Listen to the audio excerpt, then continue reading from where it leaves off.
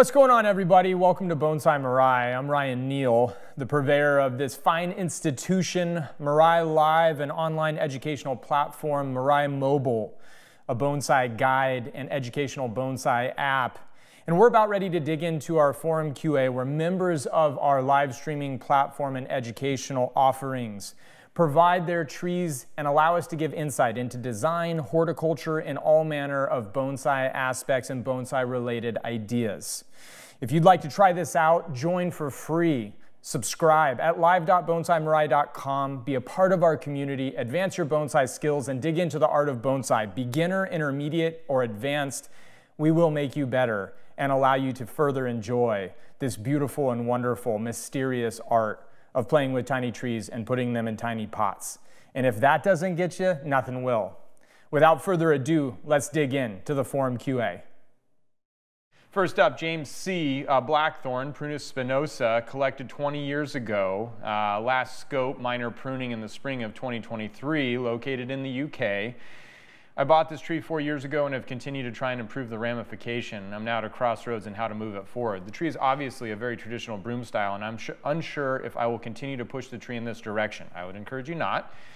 I think the tree has some issues that would need to be improved. Lower branch on the left in the picture, question mark, I see. Okay. I think this will need to be cut back and regrown to improve the overall broom shape. However, I'm not sure if a more natural styling would be something to consider. I'd really appreciate your thoughts on how you'd progress the tree. The tree is due to be repotted this spring. My plan would be to then let the tree recover until next spring, but I wanted to consider the pot and planting angle now. Your thoughts on a final pot would also be incredibly helpful.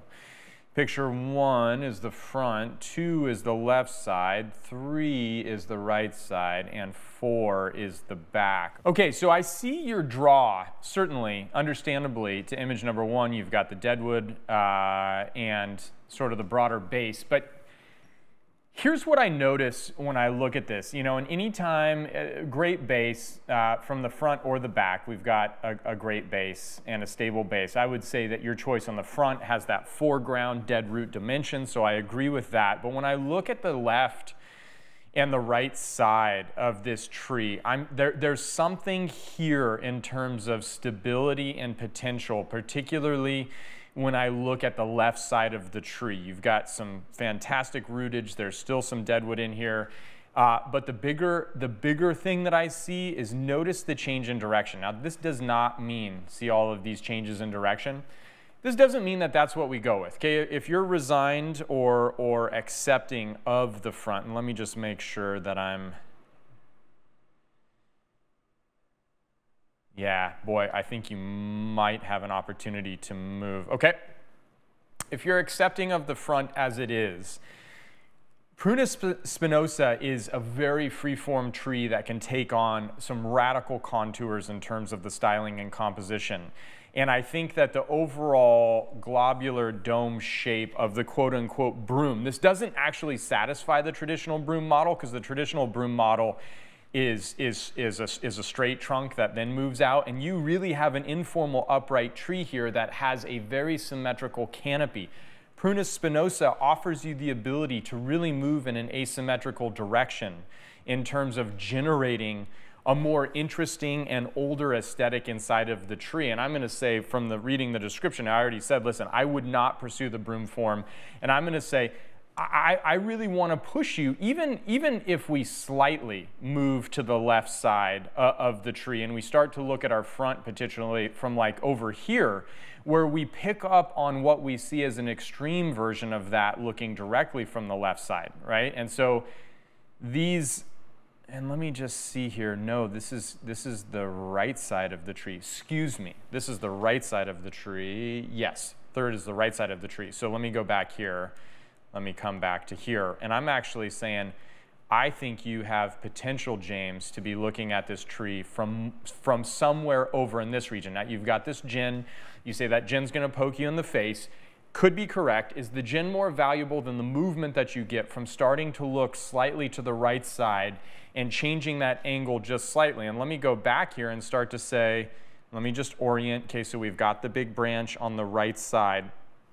The big branch on the right side from your current front is literally sticking out here at 3 o'clock. It's not engaging the viewer. Meanwhile, the branch on the left side is coming out virtually at 6 o'clock, meaning it's pushing your viewing window already over to the right side. This is intuitive, right? We want those branches on left and right to engage you at the 4 o'clock, 5 o'clock, at the 7 o'clock, 8 o'clock. Embrace the viewer with your branching arrangement.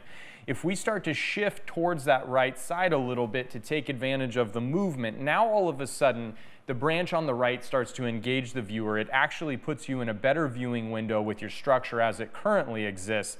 And I think this kind of starts the process. Now, you have a firm anchor root here, which means you can push your asymmetry to the right, which when I start to see that, I'm saying, if I'm going to make any adjustments to this tree, I'm going to be looking at the adjustments coming from a reduction over here potentially. I also want to break up this formal billow into the informal billow, right? Your apex, your high point is already off here. I love that. Let's keep that. But if we drop this down to an informal billow here and then we push out to a defining branch on the right side, really reducing the left side of this tree to pull in on the left, push out on the right, you've got the asymmetry in your high point. We break that formal billow into informal billows.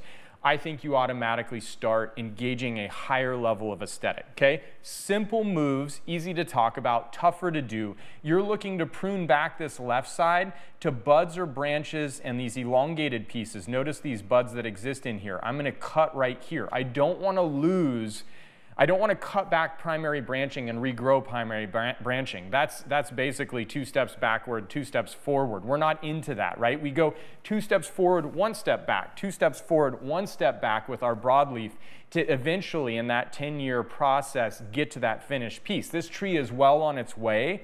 You have the capacity to drop crotch prune, save your bifurcation, prune back to these interior buds, lose this exterior in a lot of these regions that are overly robust and contributing to that formal billow. You get the informal billows, you get movement in the crown, you already have the asymmetry, you've got a wonderful tree here. If this gin needs to be adjusted because it's poking you in the face, you can break it off and shorten it, and I think you have a much better tree. Now, in terms of a container, I'm not mad at the rectangle. You've got a powerful tree here, and I think when you start to pick up on some of this angular movement from the right side, it's going to further justify the rectangle, but the rectangle is rigid.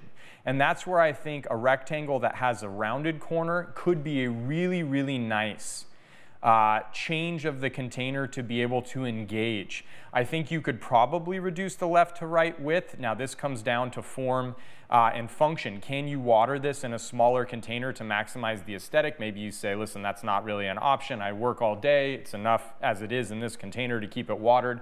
This is clearly a highly ramified tree, a lot of leaf mass, a lot of water mobility potential. But if you could go with a slightly reduced container left to right, you're going to make the tree look larger. It comes down to whether you can care for it. Either way, I think you soften the rectangle, rounded corners, angle to the wall. Notice this is a straight wall, sharp corner. Little too hard for this tree that, although it has the power, still has very curvaceous lines compared to other blackthorn that exist out there. I think that slight adjustment would be absolutely magnificent. I'm not mad at all at the color. I love this bottom sort of decrease. You've got the depth that gives a flowering, fruiting, sheen-based broadleaf tree the kind of horticultural health and care that it needs to continue the flowering and fruiting process. The way that you get away with disguising that depth is this lower or middle. This almost gets to a middle ornamentation, which decreases the visual appearance of depth. Whatever you do, whether you have another container that looks like this, or maybe you have a band in the middle of the pot that breaks up that depth and that long expanse, that middle ornamentation is going to be imperative in your container selection to maximize this tree. But this is a spectacular tree at a very far state of development, and we don't want to take it back to the beginning. So the pruning needs to be accurate and concise with intention to create the informal billow and break up that informality. I love it. I can't wait to see the adjustments. I think you can prune this and repot it because you're not doing the major prune. I think you could prune it and then repot it, never repot and then prune. Prune and then repot. I think you're good to go in terms of having the ability to adjust this tree's aesthetic as well as its container in the spring season. Okay, Evan O. Ryan, greatly appreciated your feedback last week. Made me glad to hold off on making any cuts to the tree before getting your input. I had 2 local bonsai professionals with hand saws and in hand at my last workshop when I picked the tree up. I do want to get some more insight from you on this tree. I'm running anything I do to the tree by the owner prior to doing it unless I decide one way or the other on purchasing. I told him I'd like to continue working with the tree throughout the growing season before making a decision. At the very least, it's a great opportunity to work with some more established and refined material. Species trident, location, Columbus, Mississippi, issues. We've covered the mistletoe already, planning to do the repot with the owner in the next couple weeks. I'd like to get your thoughts on design and handling of the tree over the rest of the year. It looks to me to be in refinement with the majority of the primary and secondary structure well established. There are some big stump cuts that need to be worked, however. Will the scope of work for this tree just be energy balancing and refinement pruning? Do you see any opportunities to adjust the design? Photo description, 1 is the current front, 2 is the back, 3 is the left, and 4 is the top down. Okay, so certainly coming back in, grinding these down to the collar, rewounding that living tissue, and then pasting that with the puttied cut paste is going to be absolutely imperative. Now, when I look at the overall structure of the tree, the biggest thing that I see in all of the other images besides the front is the fact that these 2 trees are relatively close in terms of their height. And this tree at the very top, this is an odd run without branches here, okay? And you have so many branches up in here coming from the same regions that it's causing that to really thicken and swell in that upper portion. Notice here how gigantic this is.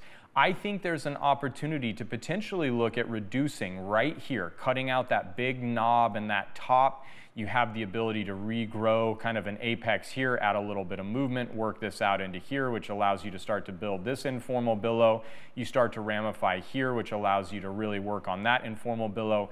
But one of the bigger things I could see is taking one of these longer branches, if you have the length, and thread grafting through this midsection of this trunk to be able to get branches in this upper quadrant here that allow you to start to fill in some of the gaps that exist inside of the design. I would also go as far as saying, hey, listen, if this is your #1 trunk because it's the most dominant, we want to be really careful because this has so many branches at the top, it's causing this to thicken and catch up to the thickness here. And that hierarchy of thickness to height, this secondary trunk needs to stay thinner than the primary trunk, okay? So in thread grafting into this middle, we're adding more branches. We're already going to reduce the branching load here, which will help maintain that hierarchy. I would not hesitate to thread graft as long as we're not going opposite of a branch here. I would not hesitate to thread graft a branch into the foreground here to start to build some informal billow that gives you some depth and does push this into the background of the front. I still agree with this as the current front. I think although the trunk is fairly straight, we don't really get away from that straightness in any of the other perspectives that the tree offers. But that height and that proportional ratio of height is so very important. I'm looking in 2D, I'm looking from the right side of the tree here, I'm looking at, you know, this sort of very large area with a conglomeration of branches and saying, hey, can we adjust here and potentially go to here now that I'm looking from the right side? Does that work to lower the height that exists here and come back to here as your apex? There needs to be a move to reduce the height in the branching and maintain that thickness and that hierarchy. I think your initial front is the correct front. I think it's the best base, and I think we correct that secondary trunk to really match our objectives, and I think you're well on your way to dramatically improving this tree, okay? Danielle, hey yo, Ryan and crew and Forum peeps. What's up, Danielle? Thanks for the reassuring words with the California juniper. If it takes off, let's go. I'm ready for this, for its next step. When I started down this rabbit hole 2.5 years ago, I would never have imagined this is where I would be with my abilities. Wow.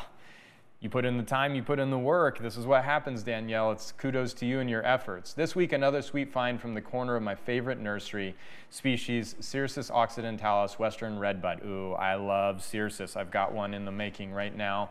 Time in training 1 week. Last scope, repotted 213 from a 15-gallon nursery pot. Location, Orange County. Whoop, whoop.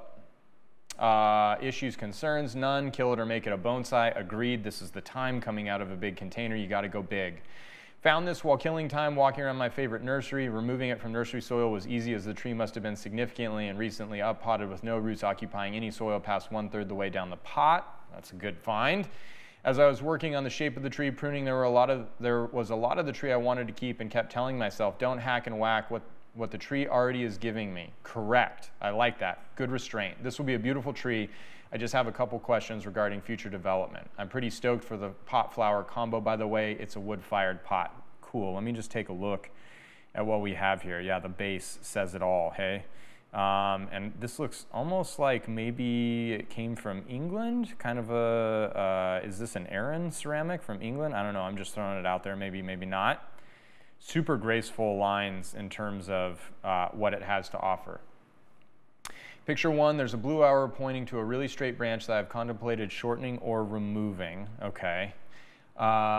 It is on a branch I wired forward to the viewer, making it the more dominant leader. I gave it some clockwise rotation with a forward bend, but that one inside branch still boggles me in the way of design. Thoughts? I'm in no rush with it, and I can stay as long as I'm uncertain.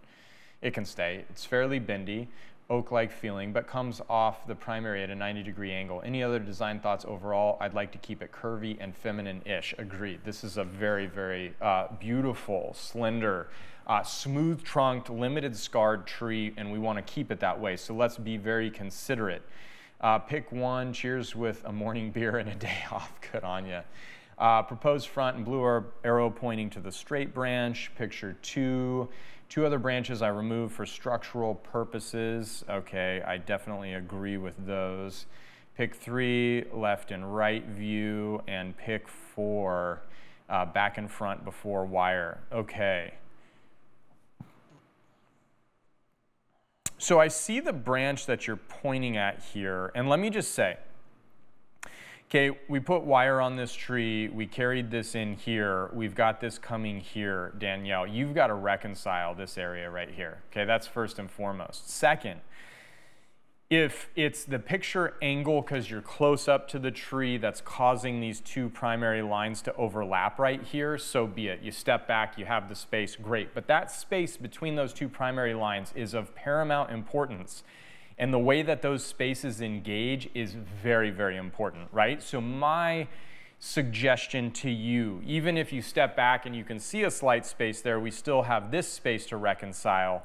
I'm almost thinking you don't need to close the gap here. You've got a great acute angle. Where we need to really kind of work at this is to increase this move so that it bows and we don't cause this inward movement that creates that circular shape, but we push this out, right?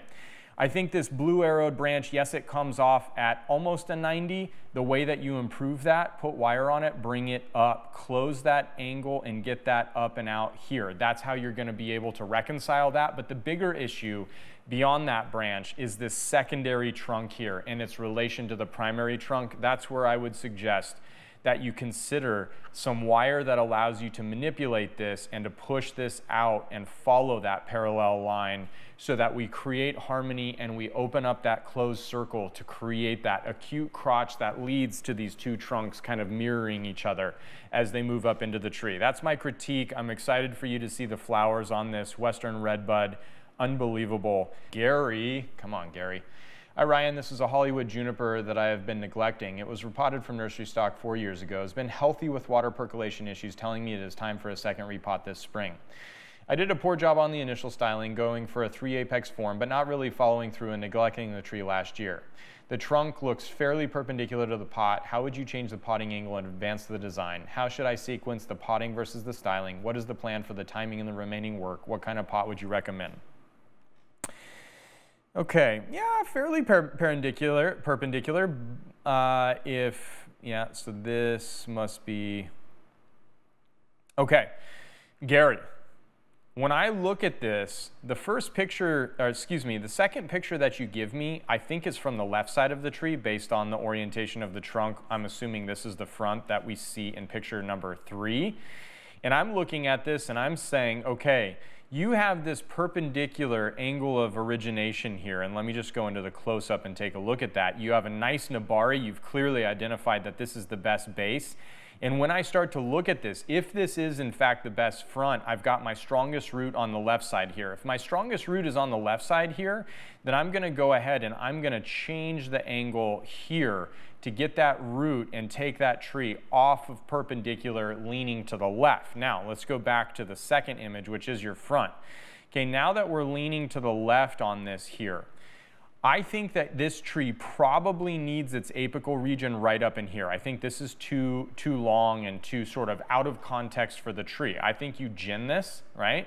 Which could be really interesting. You're already leaning, and I'm gonna go a little bit more to the left here. You're already leaning to the left in terms of this tree's handling. Now there's a exception to the rule here if you decide that you want to elongate the proportions and make this a more feminine tree. If this is going to be a more feminine tree, then we go ahead, we take advantage of the movement that exists here, and I think you go ahead and add some really interesting movement to the top of the tree and bring this up. You don't have the base to handle this kind of shift in direction necessarily.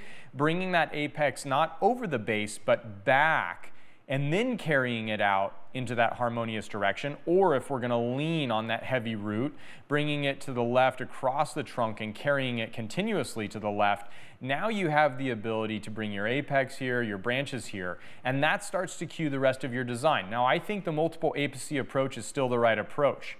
I think you carry this here. I think you have this apice here. If you have another apice down in here, I think you want that leaning in that direction as well. And if you're going to go with a more elegant design, I think you have to get rid of a lot of these lower branches. You could keep these very short and have a nice little pad here. You could gin some of these elongated pieces. You could bring some of these finer branches down. But to pursue utilizing this apex, which now that I'm getting into it, I'm going to say is the best use of this material, I think that you probably do reduce a lot of this lower branching, strategically pick the smaller branches that are going to keep your silhouette narrow, give them that downward movement that creates that look of a very elongated juniper with that narrow silhouette to show that elegant feminine detail. And when you start to do this, Gary, I'm thinking a round container is actually better, as long as that apex breaks the lateral boundary of that round container, which starts to formulate your criteria for width and size of that round container. I think you have something really, really interesting here. Interesting lip, nice flare on that wall. You want stability, so we're going to have good contact on the bottom of the container. The world is your oyster once you start getting into this elongated, elegant design. That's where I would go with the tree in terms of executing the highest level of what it has to offer. Max, hello Ryan, here's a pine that I showed you 2 times before, species sylvestris, 2.5 years in training, first styling April 2023, location Germany, was just there actually, I was just in Germany, first time in Germany, loved it. Issues, concerns, as you can see in the picture, there's a lot of fungus in the pot, the drainage holes are occupied by fungus, I never saw this before. How should I deal with this situation? The tree sits in the container for 2 years now. With the styling I tried to follow your advice, do you have any comments on the design? Should it be improved in the next styling round? Thanks a lot, Max. Okay, so let's first look. So there's my concept. Got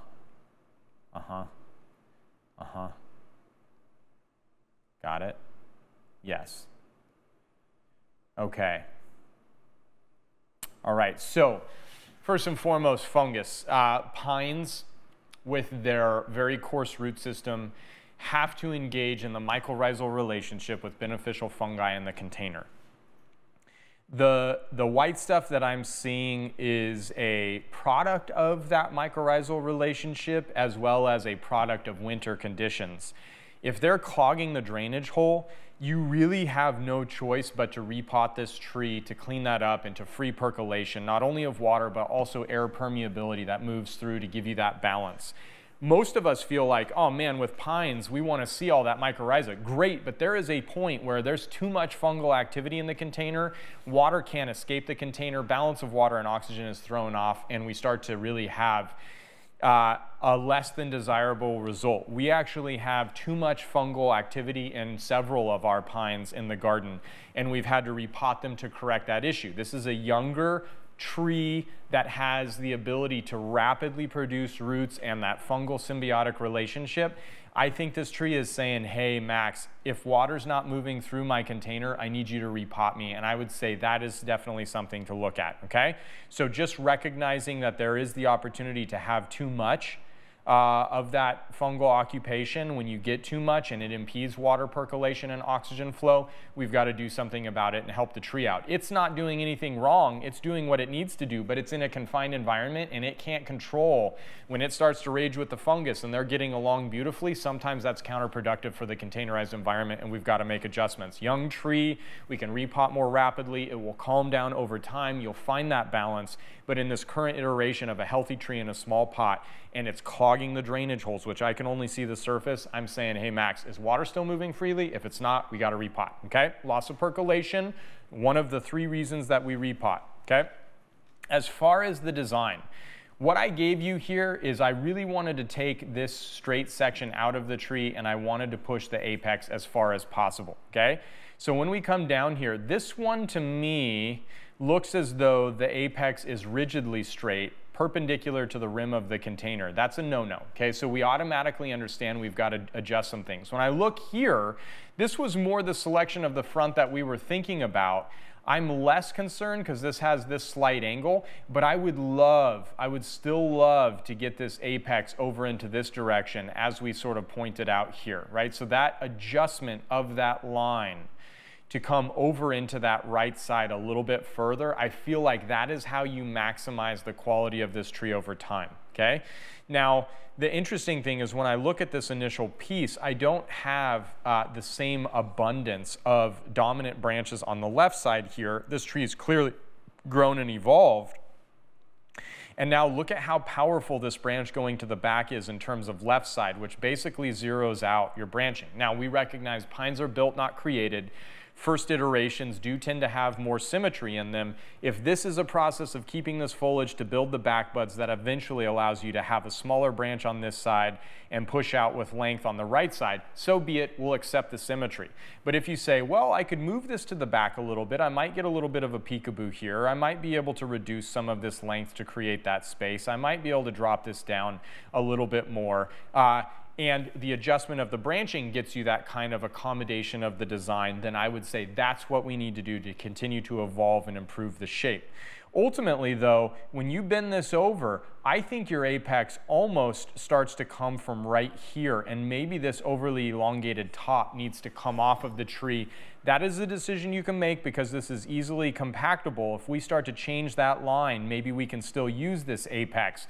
But for the girth of the trunk, the width of the silhouette, and the height of the tree, the trunk cannot support this visual mass. So we either need to compress or reduce some of that upper structure to get that greater asymmetrical push. And again, if these pieces are being saved to build back budding, pines are built, not created, then we need to build first, get what we want, and then reduce. You can decide where you're at in terms of this operation, but I think there's a little bit more of a push to maximize the design of this tree with that element on the left and the height of that trunk and that push to the right of that trunk line to maximize the quality of line. Let me know if you need any further help, Max. Joe, Pinus parviflora, Tanima no Yuki, time and training, none, acquired as nursery stock last summer, last scope, repotted 2 weeks ago, location Boston. Issues, follow-up from 2 QAs ago, you gave me some design advice from before the repot, and obviously your advice pick included was without having any idea what was under the soil. So when I sat down and introduced myself to the tree, hi, I'm Joe, good job, Joe. I hope that was a good formal introduction, and started to learn about Tanimi no Yuki #1, I ended up coming out with what I thought was the best front and potting angle, and then I started to get worried because it wasn't in the direction you suggested. So I was curious for some feedback on how I did objectively selecting. Finally, based on where the tree is now, how would this change your previous design concept? I have my own concept on where I can take it from here, but ultimately hearing yours will continue to help me with reinforcing the bonsai styling process in my own practice. Nice, I hope you saw that lecture, I'm assuming you did. P.S. The bonsai styling, here we go. Bonsai styling process lecture might be the most useful and powerful piece of bonsai content I have ever digested. Watched it 4 times already. Joe, nice. I find that process to be so imperative and undefined. And so I'm glad that you used it. I'm so happy it was valuable. I think it's something everybody needed. And that means a lot that you gave me that feedback. So thank you, Joe. Yeah, I love this. Okay, so we changed the slant to the right, which you did. Did we keep the same front? Change the front a little bit. Gotcha. Okay. And I'm not sure if picture number 2 is your front or picture number 3 is your front. But if picture number 2 is your front, I'm into it.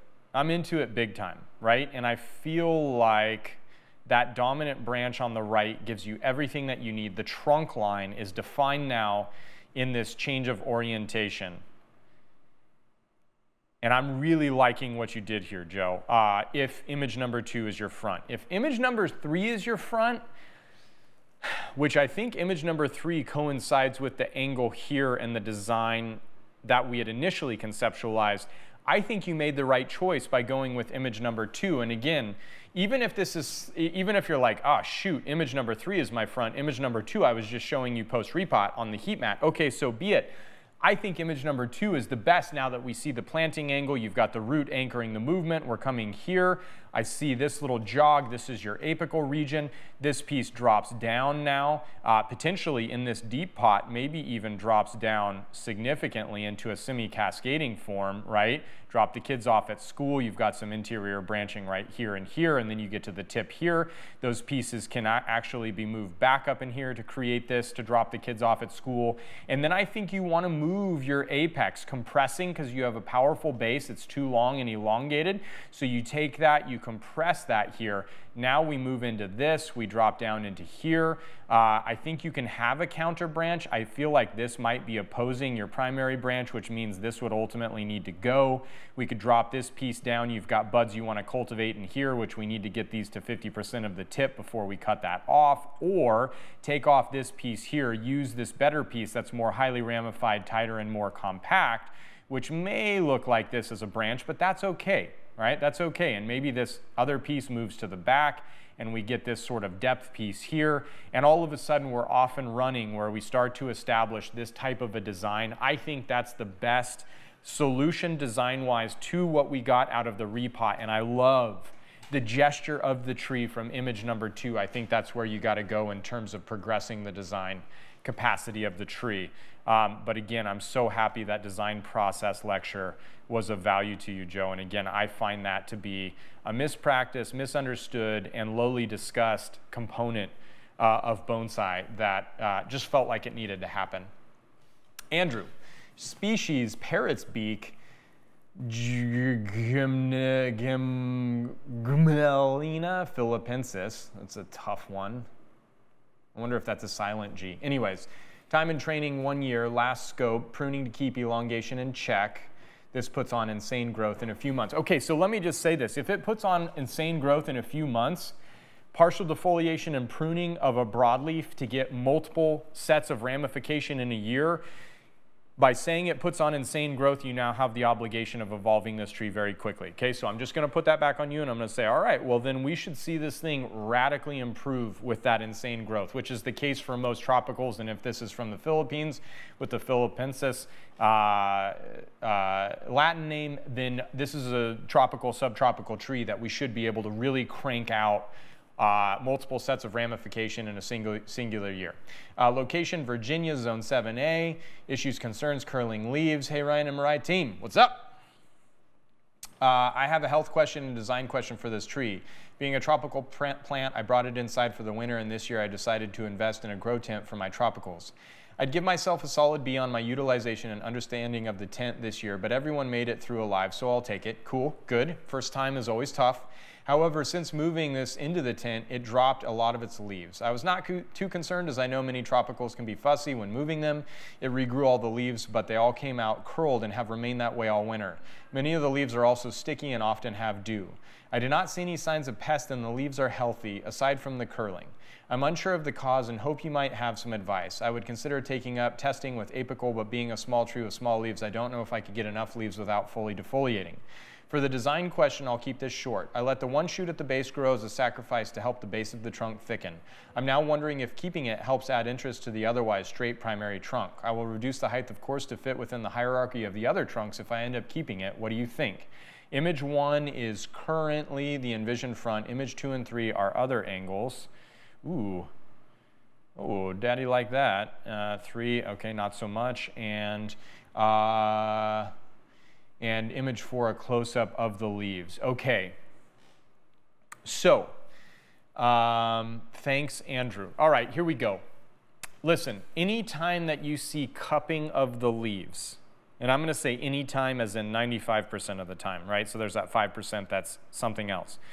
It's a nutrient-related issue, okay? And typically the nutrient-related issue is a calcium deficiency. One of the best things, if you're dealing with an alkaline water source, right, which a majority of North America, a majority of the world deals with alkaline water sources, then we typically have a really good capacity to apply calcium via the use of BioGold. BioGold has 13% calcium. It's the highest calcium resource fertilizer that exists on the market. It's why BioGold is so effective. And as long as you're in an alkaline water region, meaning your pH is above sort of that 6-7, you're in the 6-7, 6-8, 7, 7-2, 7-5. BioGold is a great way to get calcium on the tree. Without that acidity, BioGold doesn't release a lot of its magnesium and the metal contents that it has, and it can be a wonderful bonsai fertilizer methodology, okay? So maybe that is something that we need to invest in to try and reconcile what does appear to be a calcium deficiency. Now, the sticky substance and dew is concerning because typically this does only come with some sort of insect presence. Have you looked at it under a little magnifying glass to see if there are microscopic insects that are working on it? Because there's really no reason for a plant to be producing sticky substances on the leaves. And the curling may be deformation with the presence of a microscopic insect. Areophyte mites would be one insect that typically attack different species of trees, but we primarily see distortion in pine needles with the areophyte mites, and they are microscopic. You need a lens to be able to see those.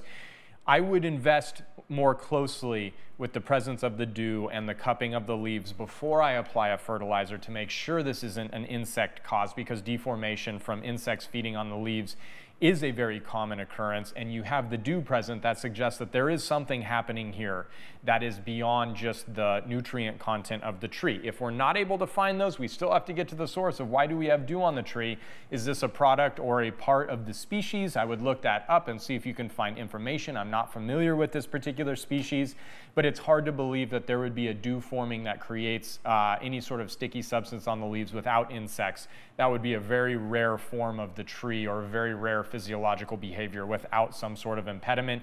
And if there are no insects, I would say calcium is probably your solution to the cupping of the leaves. Now let's go back to design, because I gotta say, yes, we have an interesting root here coming out and circling around, but it's also bisected by this very symmetrical central root, and we've got a weak side to this root base. Now, very rarely would I go away from a more dominant root base, but our trunk is very, very cylindrical and straight here. And when I go to image number 2, I have that root presenting a much stronger sort of buttress to anchor that asymmetry. You've got a little bit, it's still straight, but the swelling, the shoulder placement, the presence of the branching make it appear as though there is more movement on this side, okay? I would push you in this direction. I'm seeing it in 2 dimensions. Take it with a grain of salt. But I personally find image number 2 to give you the counter to the asymmetry that gives you the capacity with a slightly better trunk movement that gives you a more interesting tree. And I think your objective now, Andrew, has got to be defining your line base to tip. Now, this appears to be the one. We cut this short. We want to be carrying this out into this direction. Now, this is a fairly short, squat tree, which means we can broaden the canopy here and start to create an informal billow. You've got this as your defining branch here. This is your defining branch, which means we need to be generating these different pad pieces that allow us to build informal billows and give us that directional insinuation. Okay, when we get into these areas, I want to be keeping this nice and short. This is a depth branch here. We can drop the kids off at school and divide that to create proportion and perspective. This piece coming out of what appears to be a similar junction, we may need to make a decision. And if you've got depth over here that can give us that background, we can take this out without fear. And in taking this out, guess what we give ourselves the ability to do? We've got this guy here. I would love to close this crotch to be more acute if possible. I don't want to get to perpendicular. That's a no-no. But if we get this in here, we separate this here to stop the swelling, we start to build off of this piece here as a continuation where we can build this out into this region, come up with an informal billow that we're compressing here. We're going to move to the left here. We satisfy that secondary trunk hierarchy of height and girth, and you're off and running in terms of the design. I love where this could go. Simple material with a good solid design foundation builds a beautiful bonsai.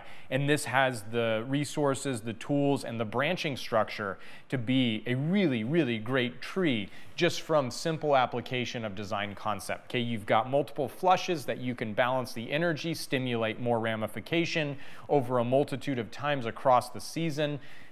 I think you've got all the makings of a really good tree in this piece, and hopefully that gives you the guidance that you need to get there. Okay, Darlene.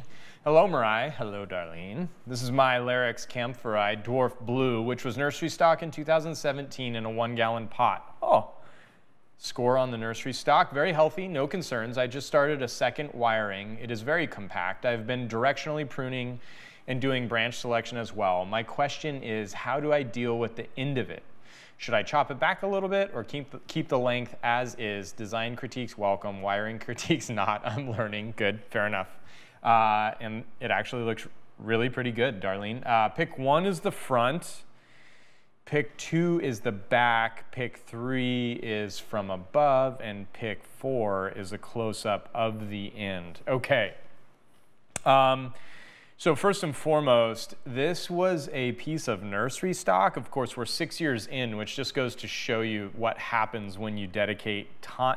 You cannot buy time unless you're buying a tree that has experienced time. And this tree is starting to show some really great age with the work that you've done, Darlene. I'm like super psyched and impressed on this. Now, let's just dig in here in terms of how do we handle it, compact, you know, pruning, wiring. Your wiring looks good, same angle, same spacing, no gaps.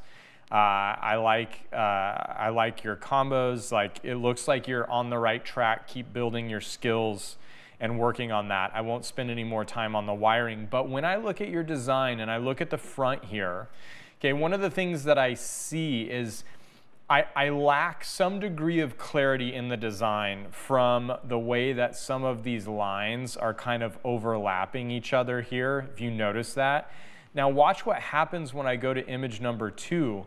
The clarity of the lines where there's less overlap, still a little bit, but less overlap, allows me to see the space between your pads. And this space, the defined region of positive and negative space, is so important in terms of bonsai creation. Now I see a wind-informed tree here by the shape and the structure of your trunk line.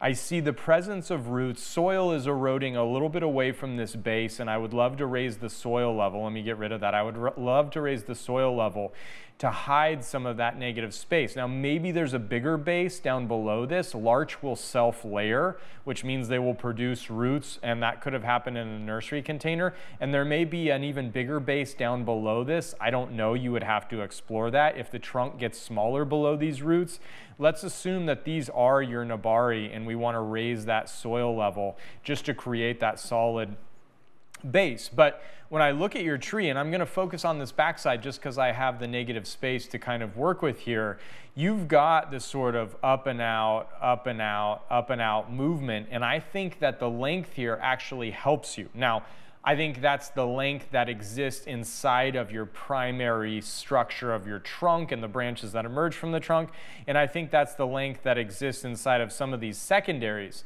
Where you're at now, before this pushes growth this spring, is pruning back to 2 buds on all of your tertiaries to start to control the length. You could potentially shorten to a structural branch and maybe take off this big wild end here, because we are starting to get far enough out in this design that this base and the girth of this trunk doesn't necessarily support this length right here. So, you know, chopping it back, I think, is a little bit of a crude term for where this tree exists. Shortening the length of the defining branch, I think, could be very, very fortuitous for the design and start to create the proportion that you're looking for. bringing these branches up above the structure here, creating the space that's giving you this clarity, or down below the structure to create the space and that clarity. And if you're pushing to the right side here, this is the back side, I know, I'll come back to the front, then really focusing on reducing the length of these pieces on the left side, compressing on the left, elongating on the right, or we come back here and we say, you know, from here, maybe we do shorten this elongated piece here, maybe this piece takes over as the leader and we shorten those tertiaries back to 2 buds so that we start to get this kind of formation here, right? That sets you up to have this piece over here. This is beautifully defined here. This piece kind of drops down, and then you drop the kids off at school at this branch, and we start to form these more larch-like pads here. This piece has clarity and rises above this piece below it and kind of forms almost like an apical region. This piece sort of exists in the back here. That's kind of what we're looking for to really start to define the further investment into the shape of this tree. So the chopping back, I would say, is just a reduction of length back to a really beautiful piece of ramification. You could even gin a little stub here as if it was broken off, and then really focusing on holding back this right side, and maybe even looking to reduce this right side all the way back to a branch where we get some radical movement here that starts to work with the flow of the tree moving to the left. I think that's really how I would recommend moving forward with this tree. The fruits of the time that you've put into a tree that probably started out as humble nursery stock and is now starting to evolve with age is awesome though. Stay on the path, you're doing a great job, and I think you are ready for that step of regaining proportion and starting to refine the pads that you've formed over the course of time. Andy, Juniperus horizontalis, let's take a look. Ooh la la. I remember this tree, 7 years in training, just wired and repotted, Pacific Northwest. Hello, Mirai team, slightly off topic, but bristlecone pine number 3 and quaking aspen number 2 are captivating. Awesome, thank you, I love that. Anytime, listen, I would rather somebody love it or hate it, but not be ambivalent to it. If somebody can walk by a Mirai tree, it means we failed. We did not try hard enough. Because even a dislike for design means somebody had to invest time in looking at it. And you know, dislike oftentimes, if the craft is in the work, hopefully gives rise to a new concept. You know, like if somebody hates the work and it sticks in their mind because the level of craft and detail and technique and artistry that's put into that piece sticks in, sometimes that grows into something positive and they say, oh, now I understand that 2 or 3 years later, or that image gives rise to a piece of material that they see where they say, oh my gosh, that's why you did that thing. Turns out Ryan might know what he's doing, right? So I appreciate that bristlecone pine number 3 and quaking aspen number 2 caught your attention. Sorry, back to this topic. I'd like your critique on this work, please. I'll ask that you excuse the 2 wires crossing the trunk line. No worries. Give you all the lenience you need.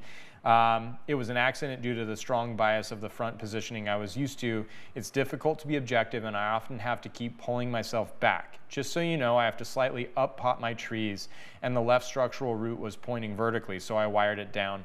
Thanks for teaching me how to do cool stuff like this. Absolutely. Photo description 1 and 2, messing with the light.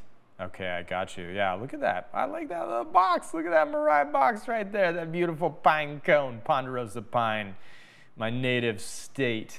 3 and 4 old pictures. Yeah, yes. Dramatic transformation. Dramatic transformation here. And I think, you know, first and foremost, we recognize the perpendicular orientation. We recognize this is going down, and this is sort of sitting here saying, what am I going to be? There's a tree here, there's a tree here, but this and this were a disparity. And so we got to this, which is just lovely. Angle to the trunk, apex engaging your defining branch, compress on the left, elongate on the right. I love what you've done here. I think this is fantastic. Now, if you asked a traditionalist, what would they do with this? They'd say, oh, you got to shorten this branch here. And maybe they would even shorten it to here, or some people would say, cut this branch off. Listen, if you cut this branch off, you take away this piece on the left side that you've compressed. You turn this into a regular old symmetrical tree, right? In leaving that length, it can always be shortened in the future. It can always be turned into a gin. You can invest in the creativity, or we can continue to extend as long as these pads stay small.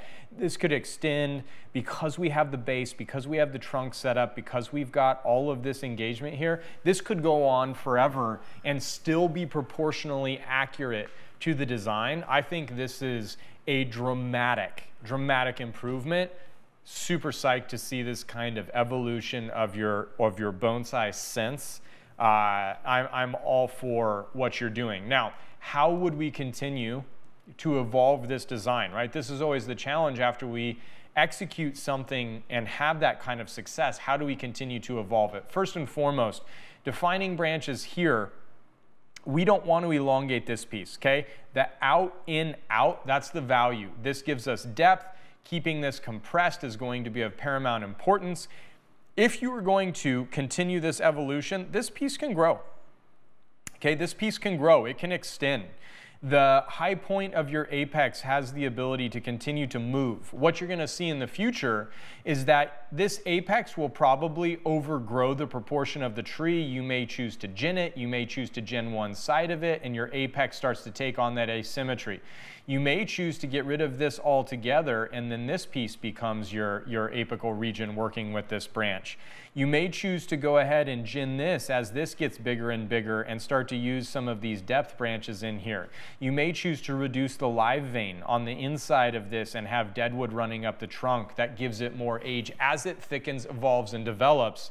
These are all the ways that you could continue to enhance this tree as it responds and grows on the design that you've created.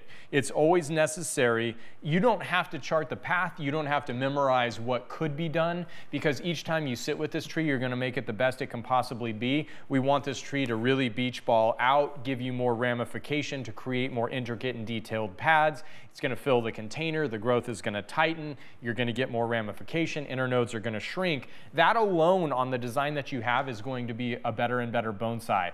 But when you get to that point where it's outgrown the proportions, right, this is where we start to say, okay, these are the options for that next step. And I think you've got a very bright future based on the bones that you've created in what I think is a radical improvement to the design of the tree. Okay, nice job, Andy. Gregor, hello, Ryan. For today and Olive, time and training. Now, I have no pics here. Time and training, 15 years. Last scope, repotted 2019. Location, Europe, Zone 5. Questions. How do I wake up a tree? The olive lost all its leaves after a cold event 2 years ago. The scratch test is positive ever since, light green tissue beneath the bark. However, the tree is not producing any leaves. Is there any technique to stimulate new foliage? As always, thank you. Okay, here we go. So when we start to talk about how do I wake a tree up, and I'm just gonna go ahead and take that off. How do I wake a tree up? The scratch test is telling you tree is viable.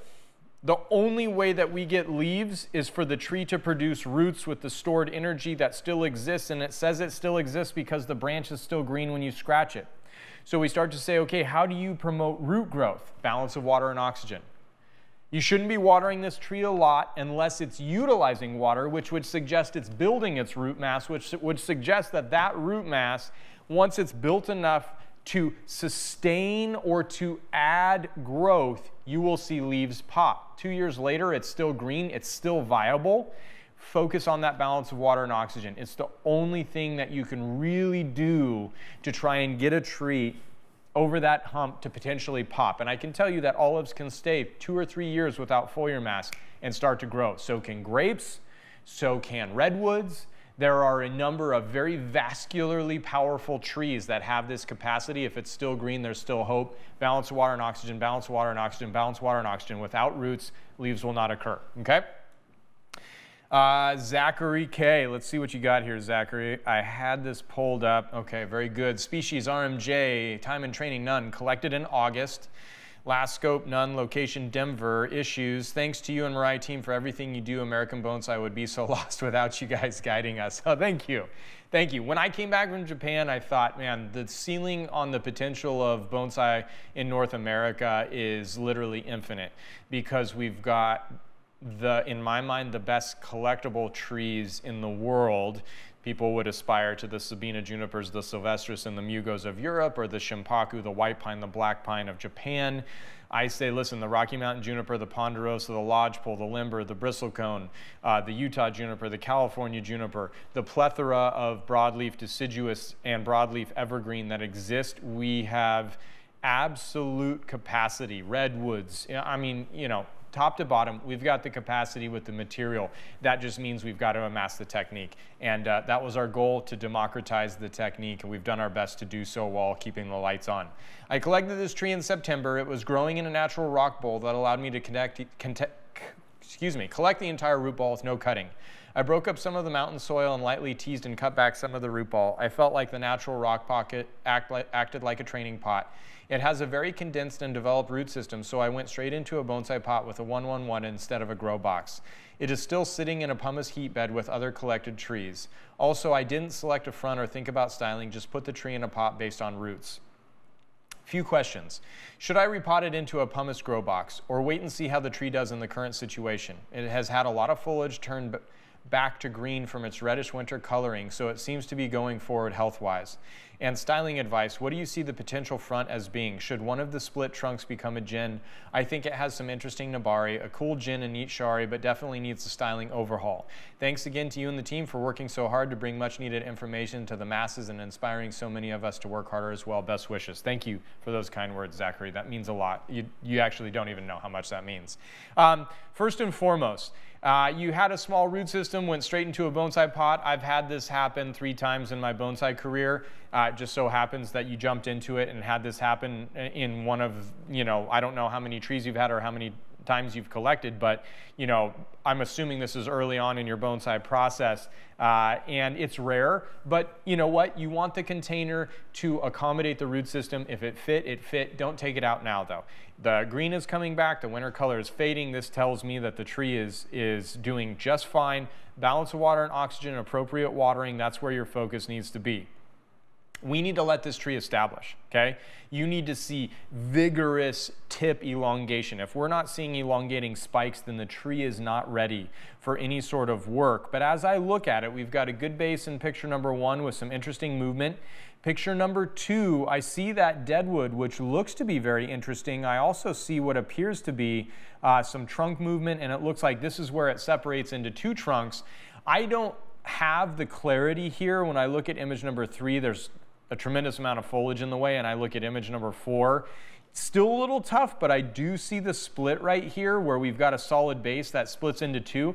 I think ultimately, and I'm telling you, Zachary, if you jump the gun on this and you go at this tree and start reducing foliage and making gin and styling it, this was, let me just make sure I understand here, collected in August. It hasn't even been in a container for a year. You're gonna watch this tree rapidly fade. Okay, you gotta show patience. This tree needs at least 2 years. Okay, so you're looking at fall of 2025 as the first possible time that you could style this. Good horticulture is what you're looking for right now, but okay, and I run the risk of giving you something that's going to get you excited before the tree is ready. I probably see this piece becoming really radical gin, and I probably see, and again, it's tough to tell because these branches are in the way, I probably see this piece as being your best option and opportunity. Looks like you have a natural transition here that maybe forms an apex. Looks like a branch here could potentially drop down. This could be turned into a full-blown piece of deadwood here. Maybe some of that deadwood extends down the trunk.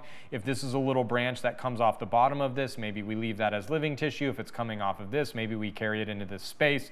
You've got branches back in here for depth. There's a lot here to work with. Let's get this tree to a point where it's recovered and healthy. I think this is just, again, not being able to see much, a rough idea to give you a vision of where this could head over the course of time. But right now, Zachary, patience is your technique. Balance of water and oxygen is your technique. Let's get this tree strong, robust, producing, spiking, elongating tips, and then let's see what happens once this tree is fully recovered. You may see one of the 2 live veins shed. Things might not pan out the way that you think, and we're going to take what we have left, or this tree might just crush, and you're like, I got total opportunity, and this is one direction that we could potentially head. All right? Thank you again for the kind words. Ryan C. Olive. Almost a year since I've had it, possibly in training for 2 to 4 years prior. Last scope, repot performed in 2019. Location San Diego, no concerns. Hi, Ryan and Mirai team. I'm super happy with how the repot went with this tree. I was in a training pot prior. It was in a training pot prior. Is it possible to reduce leaf size with this type of olive by partially defoliating? If so, how long should I wait to perform this action? Also, how would you increase the ramification while keeping it Shohin size? Thanks so much. I always appreciate your feedback. You got it. Front, picture 1, 2 back, 3 side, 4 prior to repot. Okay, yeah, nice, nice. Nice transition, nice work. And let me just kind of work through this here. Okay, so is it possible to, and this was repotted 2/19/2024, so just repotted recently. After repot, we have to see this tree explode with growth. The next time you could potentially touch this tree is in the warmer portion of this summer. Olives as a broadleaf evergreen, broadleaf evergreens really needing to be handled before trees turn the corner towards fall dormancy, because we don't want them growing in the fall. We don't want to reduce their leaf mass when they're accumulating vascular resources over the fall. So we're looking at sort of late July, early August as the first time you could engage with this olive. But if it's not producing radically elongating branches, then we're not going to be touching it. We're going to let it recover, fill the pot, etc., etc. Okay? Now, when I look at this, you don't want to be partially defoliating and pruning until you've wired the tree out, because the wiring is what distributes the hormones. The partial defoliation and pruning is what balances the energy across the tree and stimulates the tree to produce ramified, smaller, finer branches at the crotch of the leaves that we do cut down by 2/3 to that 1/3, 30% left of the leaf mass, sugar starch suppression, and now all of a sudden we get ramification as the manner in which the tree adds the foliar mass it needs. Okay, I see this as having a standard olive kind of growth habit here, so maybe we plan to have an informal billow here, these lateral branches being brought up into these regions. I'm going to create informal billows. Some of these can come down. When they come down, they must come back up as a broadleaf tree to maintain strength. This piece may be moving out into here. Maybe we take this piece and move it out into here, and all of a sudden we have this kind of style to the tree, okay? But we've got to put the wire on before we do any pruning. We can't do any wiring or pruning until we get aggressive growth, and that aggressive growth has to repay vascular tissue, i.e. in the form of roots, before we start taking away its photosynthetic ability. That if we take it away too soon, it doesn't regrow roots, we impair the energy system, and the tree limps along. Okay, so patience. I'm going to echo what I said to Zachary. Patience is the technique. Balance of water and oxygen is the technique. The soonest we could touch this is sort of in that latter portion of midsummer to the beginning portion of that late summer period of time, end of July, early August, and we need to see vigorous growth before we pursue that work. Michael S. This is a grafted dwarf eastern white pine you've seen before. Since the last time it lost some branches and now has only 2 branches coming off the trunk. Time in training, 5 years. Last scope recently wired, no issues. Pittsburgh Zone 6A. Please critique. Chosen front, picture 1, 2 right, 3 back, ooh la la, and 4 to the side. Okay, let me just see the roots over here. Got it? Okay, let's play here. All right, so super funky, lovely, lovely, odd sort of tree here with this very sort of playful trunk line, and I just adore the funkiness of this, okay? Immediate speakable impressions. I don't,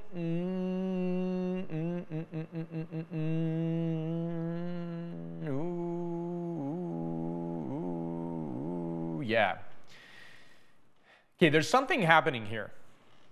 And when I say there's something happening here, I'm drawn to your back instead of your front, okay? And I'm going to tell you why. And this is, I don't hear bonsai professionals quantify their opinions beyond I like this better than that. But why am I drawn? Why, when I looked at image number 1, I said okay. I looked at image number 3, I said yes. Okay, and here's where this exists in terms of design. we have a perpendicular emergence here. I'm not even that worried about it because in all actuality, the negative space of that goes like this and we're past perpendicular, so we can go ahead and negate any necessity to try and like change that. We don't need to, okay? I like what you did with the potting angle. I rescind it. I don't see a perpendicular line. I'm coming up here. I have good movement, but I'm obstructed right here. I'm obstructed right here. Okay, obstructed from what? I'm obstructed from seeing the extent of the trunk line. Why does that matter? Because this is a literati form of a tree. If it's a literati form of a tree, the farthest degree of feminine elegant design, we want to see the totality and the entirety of that trunk line to maximize its aesthetic beauty, okay? So I'm looking at this and I'm seeing a slender trunk that's long enough to give us the literati opportunity, but I'm seeing it handled in a way that covers that trunk and masks the visibility of that trunk as if I'm trying to create a moderate sort of in the middle of masculine feminine, that big gray area that a lot of bonsai material sits in. I'm accommodating that gray area when I'm actually handling a piece of material that demands full visibility. And so when I sneak over here, first of all, I get a smaller canopy because I'm seeing the backside of these branches, which gives me less visual mass of the foliage. But more than anything, I've got this full expanse of this trunk line that's visible, and I'm saying, well, that is what this trunk needs to maximize its design, okay? Now, I think you have almost equivalent features on both sides. This has a really interesting presentation, has an also interesting presentation here. Base is great on both sides. Maybe this side is better. It's a little darker and harder to see. But I am noticing a very significant amount of foliar mass on a tree that's very slender from here, whereas it feels a little sparser here. I'm seeing more of the trunk line here. These are things that you cue into and you start to say, okay, that's how I adjust this for the better. Okay, now, there's another thing to comment on. Highest structural element should be your apex. This is the highest structural element. And it's been handled as a branch, and our apex has been brought up from a lower structural element, okay? Is that taboo? We have a funky root here that we accept and embrace the weirdness of it. Do I feel like this and the informality of this very long cylindrical trunk and this odd jagged gin, do I accept that? I actually think that that might enhance the visual interest of this tree, right? And it's inside of these weird moments where you have to know the rules to break them. Michael, I don't know that you've done something wrong that is actually right here. And so I want to be very careful to say I accept this, because that is not carte blanche to use your highest structural element as a branch and bring the apex up from a lower structural element. But if you knew that you can't do that and you intentionally did this, then I would say, well, that's a really interesting artistic choice, and for this tree, I think it works beautifully, okay? So I need to be very careful here, because 99 times out of 100, this is a no-go that completely destroys the design of a tree and makes it a tree that will not improve with time. To use the highest structural element as a branch and a lower structural element as the continuation of your trunk line and apex, 99 out of 100, no go. This happens to be the 1 out of 100 and one of the only trees that I've seen recently that I think works because of the funkiness of the material and the oddity of these elements that somehow work, that you can pull off this kind of funk and be rewarded for it. But I like it. I like it a lot, okay? You have to decide. Is image number 3 going to become your new front because the structure and everything works towards the literati form more? Or are you going to adjust image number 1 because there are more redeemable characteristics from image number 1 for the better tree that you're seeing in 3 dimensions that I can't see because of the darkness at the base and the 2-dimensional limitation here? I think that's where the further improvement of this tree can be considered. But if image number 1 is going to be your front, you're going to have to reconcile how massive that foliar mass is and how you deal with the shape of this that's forming here, okay? But image number 3 is very compelling to me just based on what I can see in 2 dimensions. I'm going to leave that in your hands. You've already gotten this far. I think it's funky as hell, and I like it. Don't abuse what made this special by doing this to every tree, because you will have 99 failures out of 100. But you got the 1 success point, use it as a learning tool, and let's figure out how to create that literati vibe in a way that's intentional and gives this tree more merit, okay? I feel like that was a very encouraging but stern talking to. And in no way do I want to, you know, it's always interesting. I have a lot of students that have a lot of creative concepts. And when you see somebody come up with something that creatively works but breaks the rules, that's a fine line to walk as a teacher trying to give my students the ability to intentionally create the best bonsai. And I feel like we had to confront that here. So hopefully you got the positivity in the message and also the warning sign that you've done something that you shouldn't do, but it worked. All right, Gary. Cryptomeria, time and training, 8 years, last scope, wiring last spring, Long Island, issues, some loss of primaries last season. Ryan, last year was not a good year for the larger tree. It didn't grow much and lost a few primary branches. While observing the tree, I noticed areas of the nabari that were void of substrate. I chopsticked in with appropriate substrate when I recognized in spring, summer. Both trees appear very healthy now. I'm not happy with the position in the pot and was wondering what you would do from here. Would you let it ride or repot in 2025? From my next repot, would you change pot? Would you change potting angle and position in pot? Thanks, Gary. Okay, so let me just take a look. Yeah, okay. Yeah, and that sucks when we lose primaries, especially on Cryptomeria. There's such a monster.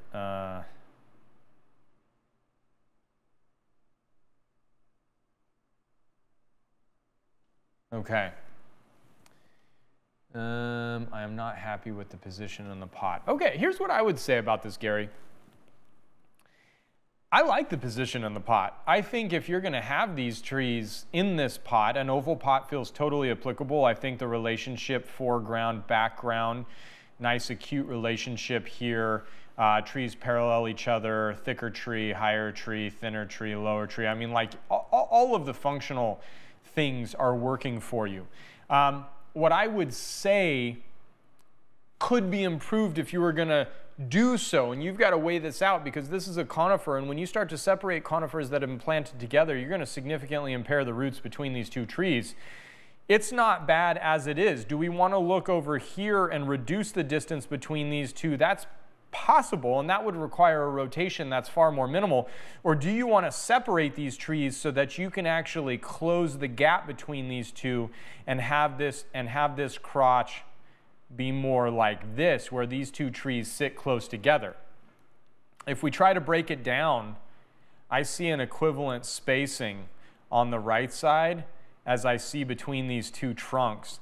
And if you really want to break it down, you actually probably have double that. So this spacing equals this spacing, and this is almost exactly double. So we've achieved a degree of symmetry in terms of the spacing on the right side to the between the trees, and then double that to the left side, which anytime we start to work, if you're not working in rule of thirds, and you're working in rule of halves and quarters, things start to become really visually challenging and we can't quite figure out why. I think that's probably why.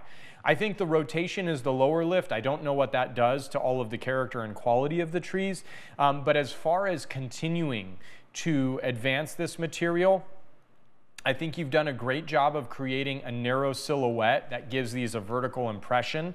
But I want more of this, right? I want Cryptomeria and upright trees, redwoods and Cryptomeria, really benefit from abstractly long branches. Okay, it doesn't have to be disproportionately long, but abstractly long branches that give you just a sensation. When I take this away, notice that you've got equidistance here. Notice that you've got equidistance here, basically, right? So you've got a square outer silhouette based on the length of your branches. Now, maybe the rotation helps that, or maybe we need to grow out just that little bit of defining branch in the upper portion of the tree, having a little bit more presence in terms of the design, keeping these lower portions slightly shorter. And I don't know that I would reduce this one so much as elongate this one. And I think you have a much different expression taking away that straight line that exists on the exterior of both silhouettes, but I think the proportion of spacing here is also a major issue that with a slight rotation and a little bit of consideration of this spacing to this spacing and how that reverberates in this spacing, you'll be able to capture the right position and the right selection of the front that will mitigate a lot of the things that you don't like about this tree. My 2 cents, tough in 2 dimensions, but also at the same time, sometimes an image, a 2-dimensional image takes away all the 3-dimensional obscurity and allows you to see exactly what's going on here. And I think that's a big part of what you might not like about this composition. Camille, oh yes, the larch is back. Hey guys, sorry for being out lately. Let's get lost in the vortex again. Amen, good to have you back, Camille. Species Larix decidua, my 2020 Yamadori in the first training pot, pretty coarse particles. Last scope, wire removed and guy wires instead in some places. Summer 2023, location the Czech. Back with this baby larch, baby beluga maybe. Last spring, primary and some secondary branches were wired. Let it grow freely after summer wire removal. Now I basically need help with pruning decisions, particularly how to decide how long I need primary, secondary, and so on to interact with each other on a design basis. Question, should I leave this primary branch longer? Should I leave this primary branch longer? Or should I shorten to the first or to the first 2 secondaries? Okay, let me see. Primary branch. God, this is a fantastic freaking tree. Okay, I remember these.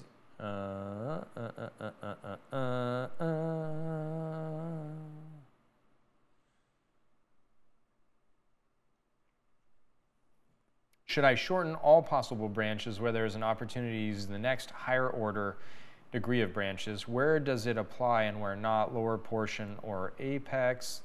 For these purposes of marking, I enclose the last 2 not much saying pictures. Please help me to get some kind of flow in it. Then I guess I will be able to wire it at my best.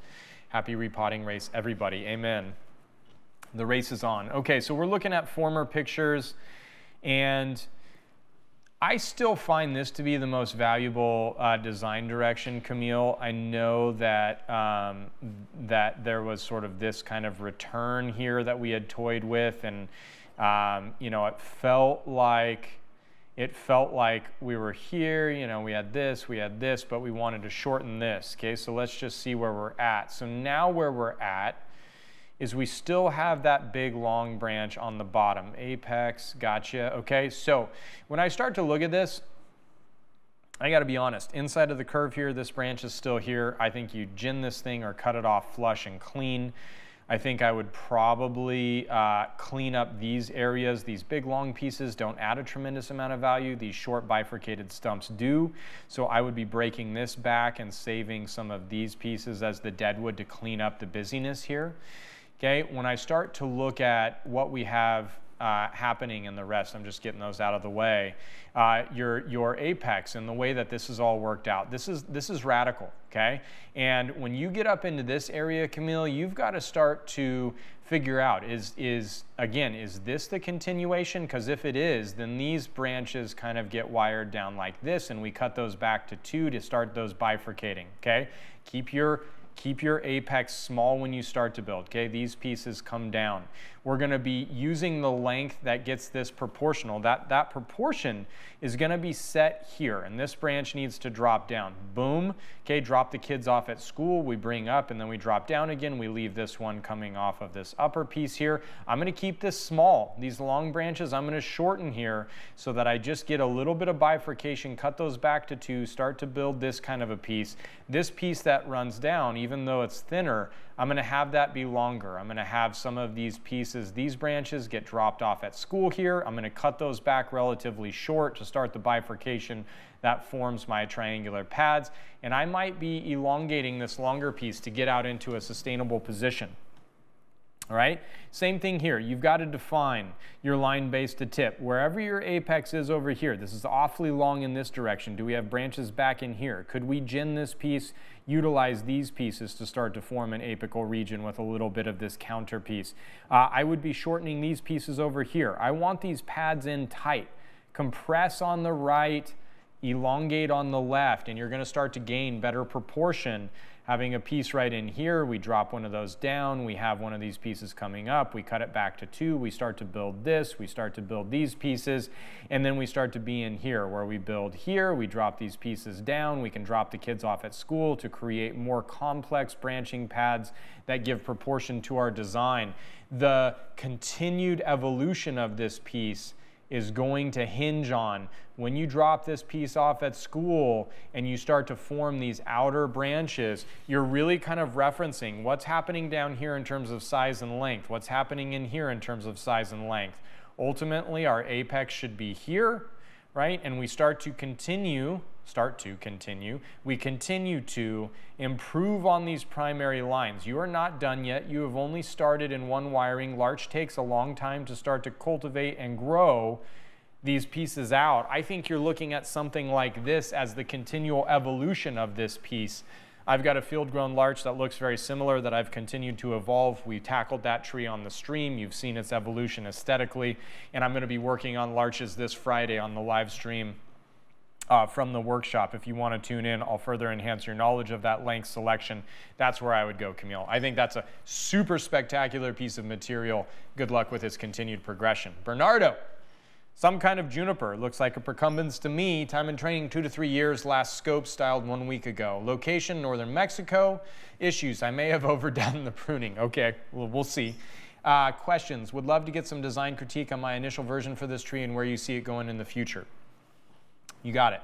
Hey, Ryan and Mirai crew. First of all, I usually have trouble telling apart all the different kinds of junipers in my collection, so I'll just say this is some type of juniper procumbens. A week ago, I put it on a turntable in hopes to make something of it. I started doing the work cleaning and doing some branch selection while keeping the long cascading branch intact. I have this tendency to leave any primary branches that have a possibility to become the main trunk intact, and last time I worked on it, I left it on, which paid off. This time around, the longer I spent time with the tree, the more that branch called to me. By the time I decided to go with it, I got too excited and decided to practice gin with my previous main trunk and didn't realize all the foliage I removed from it until I excitedly shared a picture with my brother, who just replied something along the lines of, "Oh wow, he removed a lot." Oh, that's tough.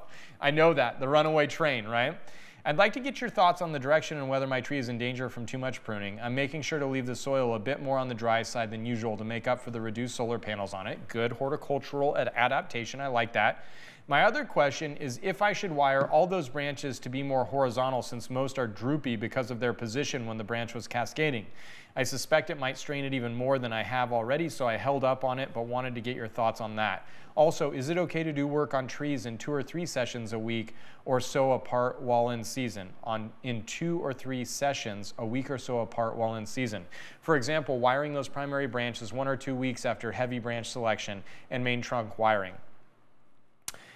P.S. I love the styling lecture. Thanks for sharing all your knowledge and enthusiasm for bonsai, Bernardo. Awesome. I'm glad the process worked for you. We have been talking about that in other posts. If you haven't seen them, I felt like that was a very poignant lecture to be applied.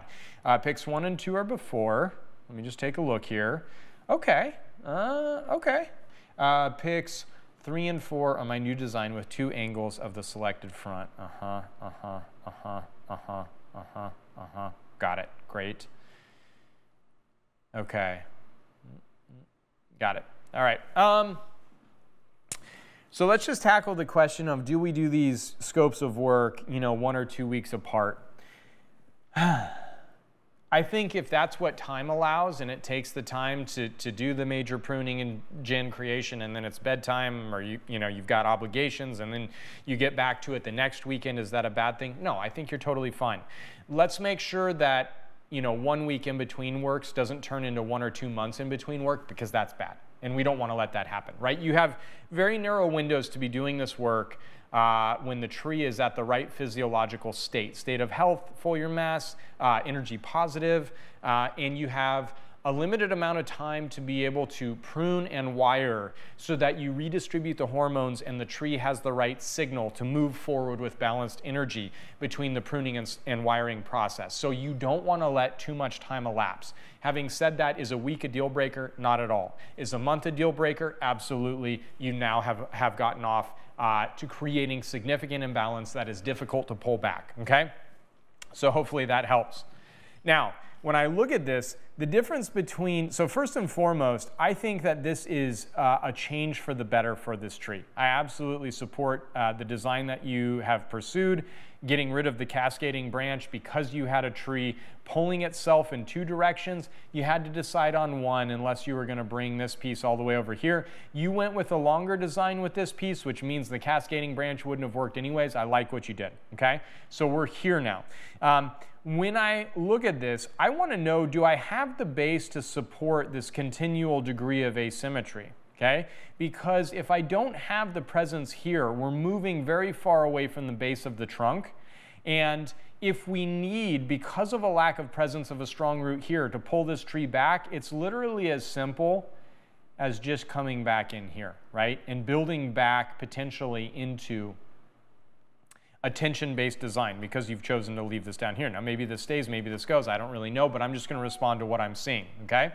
So I wouldn't wire these branches up. Go ahead and let this recover. Come back to this after junipers have pushed their growth, hardened off, and you're in a season down in Mexico that is not so substantially hot that wiring it would cause it to suffer, and we can do the appropriate fine wiring and let the tree in an energy positive state have the benefit of the environment working with it to give it the best response to that wiring. Maybe that's in the early, mid, latter portion of fall. Maybe you have some sort of, depending on where you are in Mexico, monsoon type season that allows you to do this in a June type of period of time. I don't know. You're going to have to accommodate that. But you don't want to be wiring this in the middle of August if you are as hot as most portions of Mexico are, because the tree will suffer greatly, okay? In terms of the front selection, the reason that this front is appealing to us is we see the spacing in the gin here. And that's very important because that becomes a feature of a tree. The reason that image number 2 has a slight draw is because we foreshorten the length of this lateral movement and we get a little bit of wiggle right through that area there, okay? Notice the length of that and notice the looser curves here, right? Very, very soft, loose curve. Notice when we get here, tighter curve because that length is foreshortened. Now, if front number 2 gives you the best base, we lose the spacing here in your deadwood. It does push this branch off of being in front of the viewer and we foreshorten the lateral distance here. I think that's a benefit to the tree, okay? I would sacrifice this for this plus this. 2 positives for 1 negative. Guess what? This wins out, okay? But it depends on where you're headed, depends on what the root base looks like, depends on the quality of the root base from this one versus this piece right here. That's how you objectively make the correct decision. And guess what? In this one, if you just swing this forward a little bit and then swing it back, you foreshorten that line anyways, you get the best of this. I don't know what you do with this. That's another thing to consider. Those are all the ways that we weigh out which is the best solution and option to go with. All right, good luck, Bernardo. Clint, lodgepole pine time and training just started. Last scope, repot and styled 1 week ago. Uh-oh, Pacific Northwest Zone 8A may have done too much. Critique requested. Oh man, collected, lodgepole pine, styled, and repotted at the same time. Clint, if your technique is absolutely impeccable, I would still say you went too far, but let's just see what we got here. Hey, Ryan and Mirai crew, I just purchased this tree from a nursery. Been at the nursery for 6 years in the same pot. They got it from a person that collected it from the east slopes of the Cascade. I brought the tree home, repotted it, and couldn't resist doing an initial styling after the repot, Clint. No, baby, no, no, no. Let's see how we did. I did both in the same week. I knew I had to repot because the container was biodegradable and falling apart. That's a problem. The repot was pretty straightforward. It had a small root ball I kept over 50% intact without disturbing. During the restyle, I only pruned off a couple small branches. I wanted to keep as much foliage as possible so the tree could regain strength. However, I did bend the hell out of the poor thing. Please critique the initial styling. I believe I will end up removing the old apex of the tree rather than having that last bend that takes it back upwards, the final leg of the S-turn. I'm not sure if I do this, it will probably happen a year down the road. Final question, in your opinion, did I do too much? And if so, is there anything I can do now other than the normal repot aftercare? Pictures 1 is before styling. Pictures 2 is the front after styling. Picture 3 is the front deadwood. Picture 4 is the right side. Ooh, this is interesting view of old and new apex. Thanks, Clint. Okay, all right, Clint. Clink, clink, clink, clink, clink. Here's the deal. Okay, this is like the literati eastern white pine that we talked about, where the highest structural element became a branch and an apex was brought up from here. And I said, look, 99 times out of 100, you don't do that. This is the one time you get away with it. Okay, 99 times out of 100, you do not style a conifer and repot it in the same go. It's just kind of a no-no, especially an older collected tree, which this is not an ancient lodgepole pine, but let's be very clear, it's not a spring chicken either. This is an old tree. Okay, so let's just establish 99 times out of 100, you don't do that. In that one time out of 100 that you do that, you got to style first and then do the repot, right? Because you repotted, small root ball, I kept 50% intact, and then I came in and cranked on this thing after I've just repotted it, and it's sitting here moving around, and that 50% intact root ball, I don't know that that thing stays intact. I don't know that you keep that tree immobile, right? If a tree is moving, it's dying.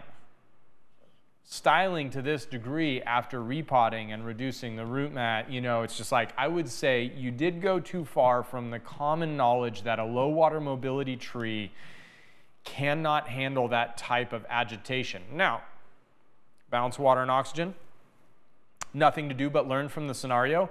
And you may get away with this.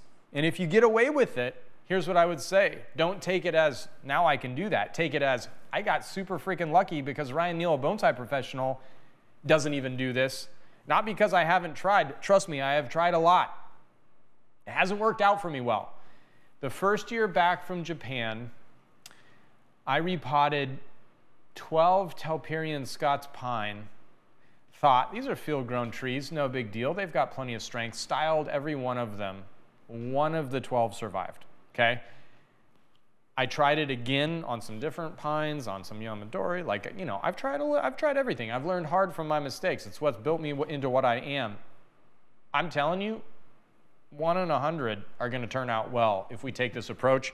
If you get away with it, you dodged a bullet. It's not the thing to do. Let's not do that in the future. Hey, we indulged. I hope it felt good. Cross our fingers. Balance of water and oxygen is what we got, okay? All right, moving on from that, okay? I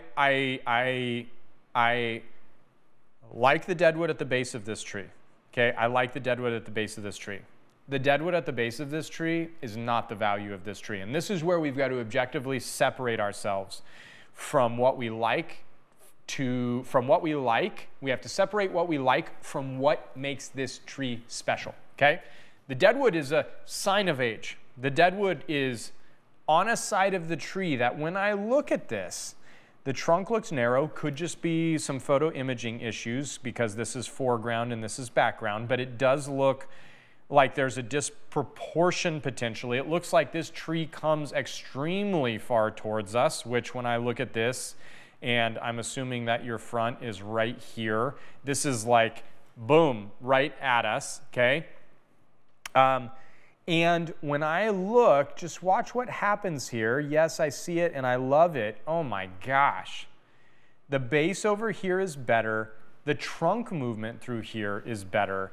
And the way that your apex, this is a lodgepole pine as a bonsai subject, crushed by snow, contorted and bent. This is interesting. Now I'm adding these to add drama. Let me not do that. Okay, let me go here. Okay, I think this is your tree, to be honest with you. Now again, if on the other side, that deadwood base, the trunk, there's not the drama that I see here, then okay, so be it. But I still think in this design, this cannot be your apex. It cannot, because this contorted bend needs to mean something in the design.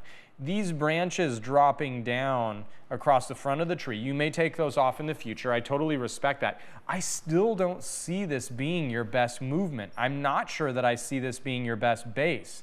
I am sure that I have a super solid base. I am sure that I see a tremendously greater degree of changes of angle, spaces, and planes. Let me get back out of this. Let me get to that unobstructed. Okay, different angle, spaces, and planes here. And I think when you start to look at this, if you tighten this, not now, over the course of time, okay, and you bring this here, and you drop the kids off at school, and you have your apex here, and you have this piece here, and let me just go ahead and not quite go that route because I want to keep that apex off center, so I'm going to keep it maybe into here. Okay, and I'm going to take this, and let me just take this a step further. What if your apex comes back into here? Ooh, okay, and then maybe we keep one of these here, dangly long lodgepole branch. I love that. Okay, and maybe this piece right here, instead of just going on this kind of passive, not snow-loaded branch, maybe we come here, and then we drop back down. And maybe these get dropped off at school, and we have a pad there, and we have a pad there, and we have a pad there. Now we're starting to talk about some funky time, right? Now we're starting to talk about some fun, and we could have some of these branches, you know, as gin. We could use a piece here for our apex, and we could even bring this up as a sub-pad apex or something, right? Like, I think this is where your tree is at. I think this is where the magic of this material is. I think this is where your better base is. I think this is where your movement is. Better base, better movement, or the special feature lost this time. Now, maybe there's an accommodation. Maybe you can utilize the other front to bring in some of these design concepts. But I find this to be far more engaging and a tree that sets you up for a better future product than the other portion of the design. Okay, so take it with a grain of salt. Let's first make sure that this thing survives the battle that it's just been through. We know that if it does, we dodged a bullet. I feel like I've lectured you firmly enough, but I do like, I like the ambition of the design. I like that you went for it in terms of the styling. It reminds me very much of the Literati lodgepole that we did from a very straight piece on Mirai Live long ago that now sits in the square J Cross. I'm a fan of what you're doing here, and let's hope for the best with this tree, all right? And with the change of clothing, we continue. Josh S., number 19. Hello, Ryan and team. Looking forward to a great spring. As I mentioned in the last post, the app has really helped me map out my seasonal work. I'm assuming that you've now downloaded the broadleaf calendar and you are deep in it. Pro content coming very, very soon. Keep an eye out for new Academy courses, as well as finally getting into some sub-genre content on the calendars, which are going to be super, you guys are going to be psyched. Anyways, slow and steady wins the race. Species, Cedrus atlantica, time and training 4 years. Last scope, June of 2023, wiring and light pruning, location Denver. No issues. Questions. I purchased this tree from a nursery and performed an initial styling back in 2020. Since then, I've largely kept the style the same. Naively, I thought the trunk would thicken in the pot, but as I've progressed in my bonsai journey, I've realized these trees grow slowly. Yes, and the trunk will probably not get much larger. Not true, but we'll talk about it. So I'm wondering if I should consider a more elegant design or maybe something else. The point is, I'm kind of falling out of love with this one, and I'm wondering what else I might do to move it forward. Thanks in advance. Okay, so here's the deal. Because we water and fertilize so aggressively, even a tree in a bonsai container's trunk will thicken, branches will thicken, wounds will heal, foliar mass will expand, etc. Especially as you get denser and denser pad formation in the refinement model, you'll be shocked at how rapidly things thicken, because you have an abnormal quantity of ramification and foliar mass per square inch of that tree, far outside of the realm of what that tree could do naturally in the native environment. And that is where we do see thickening ramp up the more that we refine a tree. In fact, Azuisho white pine, 30 years into bonsai cultivation, will thicken far faster than that juvenile growth in the field. So just something to keep in mind in case that changes where you're at with this. Now, when we fall out of love, naturally, we have to, that's our indication it's time to change. You have a fairly interesting, scaled and proportional blue atlas cedar here, but when we start to talk about cedrus, they have a very unique character and quality of growth, this up and out, and then they typically go up again, right? And so when you start to see these branches coming off here, there's multiple ways that we could sort of handle this, but you could broaden this canopy here and sort of have this kind of a vibe here, which starts to get you into this pad formation where you have these tiers that are existing at these different levels, right? And this is very, very cedrus in terms of its occurrence to have this kind of branching structure. And you see some of that naturally occurring already. You've got a multi-apice form. I would certainly pull this maybe slightly towards the front and start to work with the interaction of this branch with that apical region. Raising this creates the space for that. That is one opportunity, okay? Here's another opportunity. You don't have to do that, right? You saw the Literati nursery stock Atlas cedar. You need to put movement into this trunk if you're going to actually capture a more elegant form. This is relatively straight, so let's just put a little bit of wibble wobble into that, and now I can start to drop the kids off at school, create my pads here, and I want these branches to be dropped off at these corners to have these up and out kind of feelings and temptations and situations, and this secondary trunk can kind of come out into here and have a similar vibe, and I think you have an entirely different tree. But if you don't change that primary line, I think it's going to be tough for you to break through a little bit of the fatigue that you're feeling with this tree as your bonsai process has progressed. Now you're seeing new things, having advanced and looked at this tree a long time. You fall out of love, you've got to do something to fall back in love, and that's generally your indication it's time to go to work, okay? All right, Jan, or Jan, hey Ryan and Mariah, crew, probably a Juniperus chinensis, time and training, no idea, but probably more than 7. Let me just take a look at this. Okay, I see. Last scope of work performed and when? Not much in the past 5 years. I just ginned a dead branch. Okay. Location, Yorktown, Virginia. I'm going to say your name is Jan then. Zone 8. Concerns with the tree. What to do next, when to do it, and design ideas. Hi, Ryan. I was just given this tree by a friend who's moving and quitting the hobby. He tried to train it as a cascade. However, he had very little knowledge and did not dare repot it. He told me it was planted in a mix of sand, compost, and fine grit. Okay. Taking it old school. It desperately needs repotting and styling. The branches appear very long and not very well developed. There's some minor back budding on some of them. What I need help with is the best time to repot. How much root can I safely take off and the type and size of the pot to transfer it in? Can I expect more back budding when I prune branches and how to prune? Lastly, what is your thought about styling the plant? Any other thoughts and critiques are always welcome. Third photo is the presumed front. The first is the other side, and the second one is from higher up. The fourth is a full frontal. The back does not seem very interesting to me. Thanks a bunch. P.S. Love the first greenhouse session. Jan Bride. Thanks, Jan. We got more of those coming. Probably need to get that larch work out of the way in the workshop session, so stay tuned for that. Okay, so third photo is the presumed front. Okay, maybe, and I could see that. Now let's just go ahead and, yeah. Let's take a look at this third front. So the entirety of this tree, okay, we say maybe this is the best base. I think you're going to learn a lot when you repot this tree. I would encourage you to repot it first and not prune it, okay? Not prune it, not wire it, just repot it into the angle that you're thinking. I think you can do a 50% root reduction, which you're going to leave the central core of roots intact right here, okay? And you're going to reduce from these greatest limitations, which are these exterior locations. Once you get into a reasonable size of root mass, which again, I think a 50% reduction is necessary, I want you to take off some of this stuff at the bottom. I want you to establish this planting angle by the flat bottom that you create in that reduction, holding the angle of your new front, okay? And then I want you to go ahead and anchor this firmly into a container at the new angle that you hope to design this tree at, because we're going to come back to this in the early portion of fall, or if the tree needs the fall to rebuild its strength, maybe spring of next year, okay?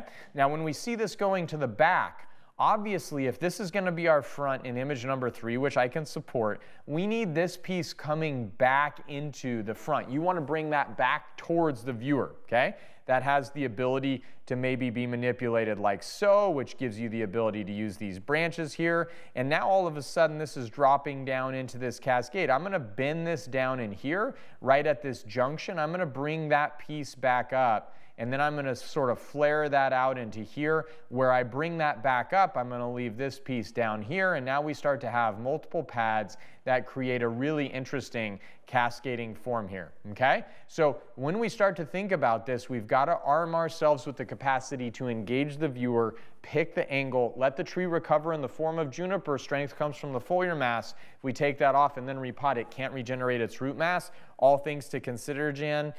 Good luck with it. And once you've done one of the operations, come on back to us. Let's take a look at what you did, okay?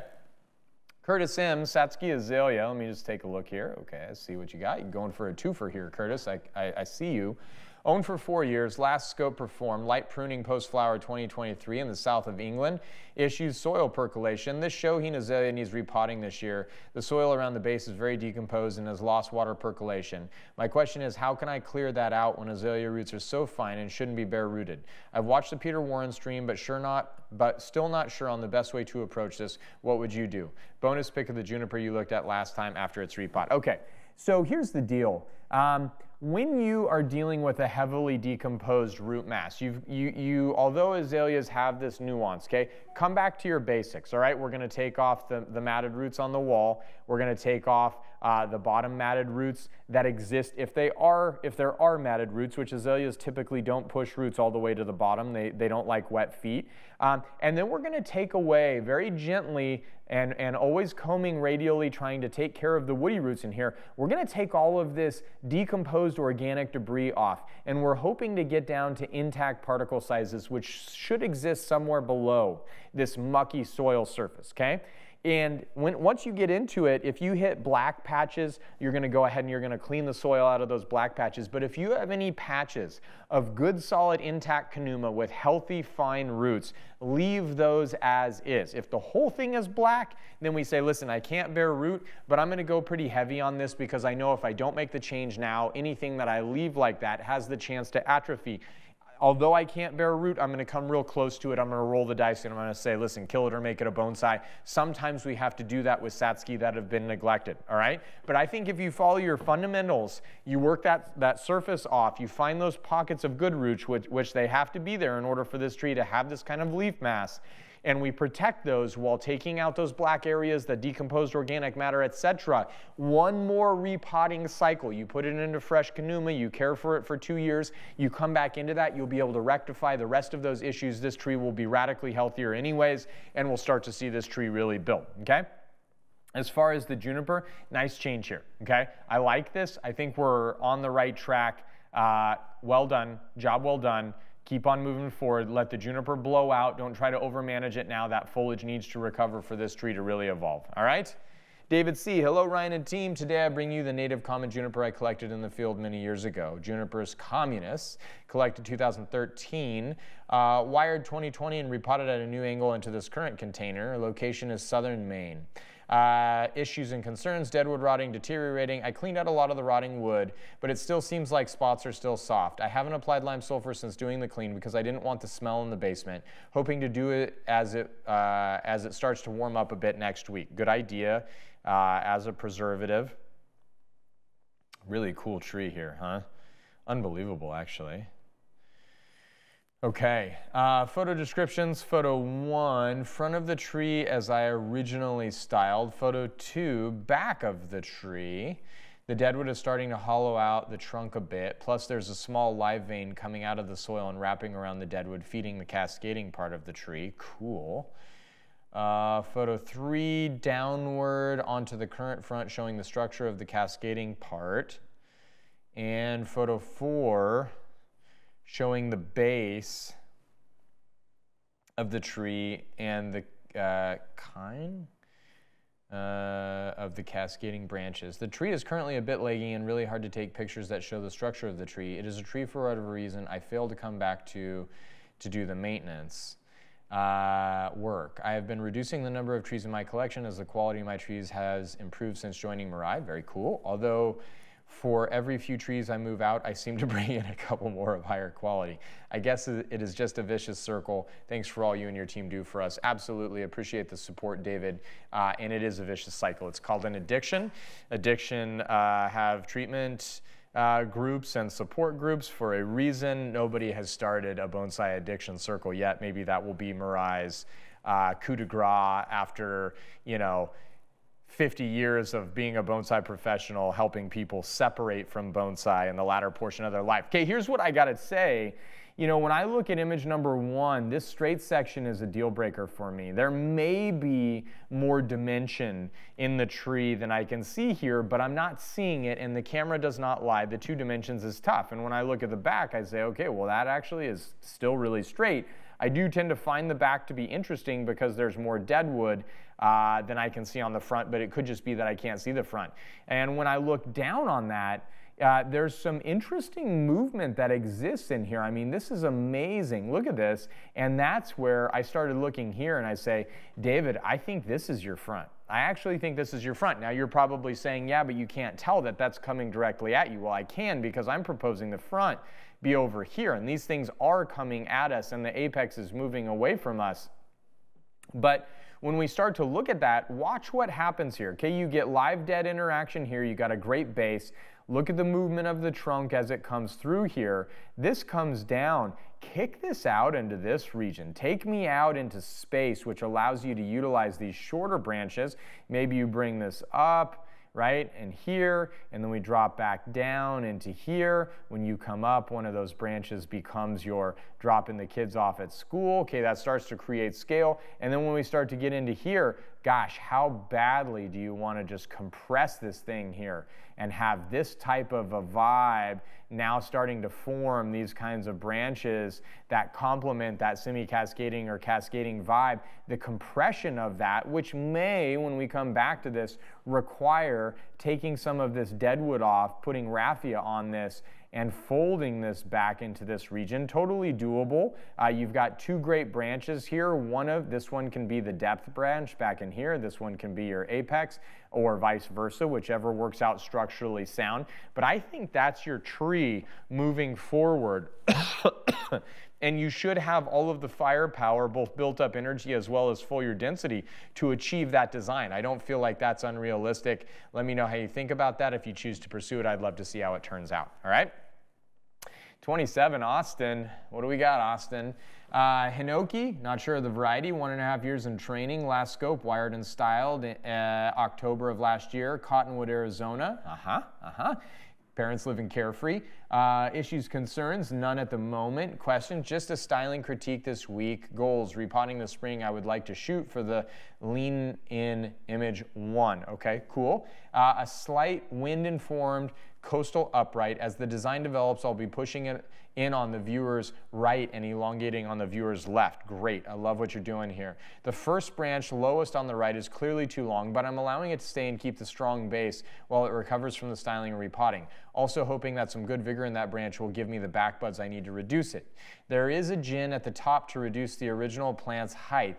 The crazy bend at the shoulder of the new apex is natural and I had to harness it. Okay. This led to a reiteration on the right side and another a little lower on the left. Great. I can't wait to see this. Okay, photo description 1, initial reduction of material in 922. Aha, I see. Yes, look at this. Number 2, sun damage from the summer. Turns out they don't like that much Arizona sun midday. Yeah, feels about right. Hinoki is a very shade-tolerant plant, and in fact, shade-loving plant, much like a redwood, which needs a lot of protection where you're at. 3, before wiring in 1023, and 4, after wiring. Absolute minimal foliage was removed. Well, I love this. Okay, so, you know, I'm not even mad at this branch back in here. And there is, so we're saying, listen, we want to, you want the lean in image 1 to the left, and you're saying a slight wind in form, I'm going to push in on the viewer's right and elongate on the viewer's left. But I'm looking at this tree and I'm seeing more length on the right side here, okay? So why fight? Why fight it? Why not lean? And let me just show you where this planting angle could be. Why not lean to the right, have this branch be here, have these be up and out, but notice in leaning it to the right here that my trunk line comes up, and now this piece leaning to the right has a lot of purpose, right? Because it's leaning in this direction. These are already short over here. I love this reiteration right here, right? And we can kind of face that back in that direction. I feel like you have all of the makings of a movement, especially with the strength of this base, to the right, where you're elongating to the right and you're compressing to the left. I think that's actually far more natural, because if I come back here, let me just go like this, and I lean to the right, now you have this arc. See that arc there? That's not pleasurable. But when you start to lean this way, that arc shows that tree moving and then growing towards the sun, as opposed to growing here and kind of slumping over. I think you would be best to move to the right. Take it with a grain of salt. I don't want to spoil your inspiration, and I don't want to rain on your parade. But the tree is giving you something, so don't try to force it. Let the tree guide the dance. I think the tree wants to move to the right. Your branches are set up, your trunk is set up, your base is set up. I'm going to encourage you hardcore to go in that direction. Whenever you fight a tree, we usually pay the consequences, okay? Or suffer the consequences, pay the price. Scott D, Utah juniper, collected in 2018, repotted for 2022. Okay, April of 2022 in Milwaukee, Wisconsin. No concerns, ready for initial styling. Great, I'm going to see you very soon, Scott. Hi, Ryan and team. I'm looking to do the initial styling on this Utah juniper this spring or late summer. After the repot in 22, I did lose about 20% of the foliage, but that stopped, and I have gotten some good growth since then. Interestingly, some of the new growth has been what I believe to be epicormic growth, which maybe indicates the stress from the repot. Given the rather masculine nature of the tree, but considering the leaning angle of the base, I'm considering a compacting tension-based design back to the right from the current front.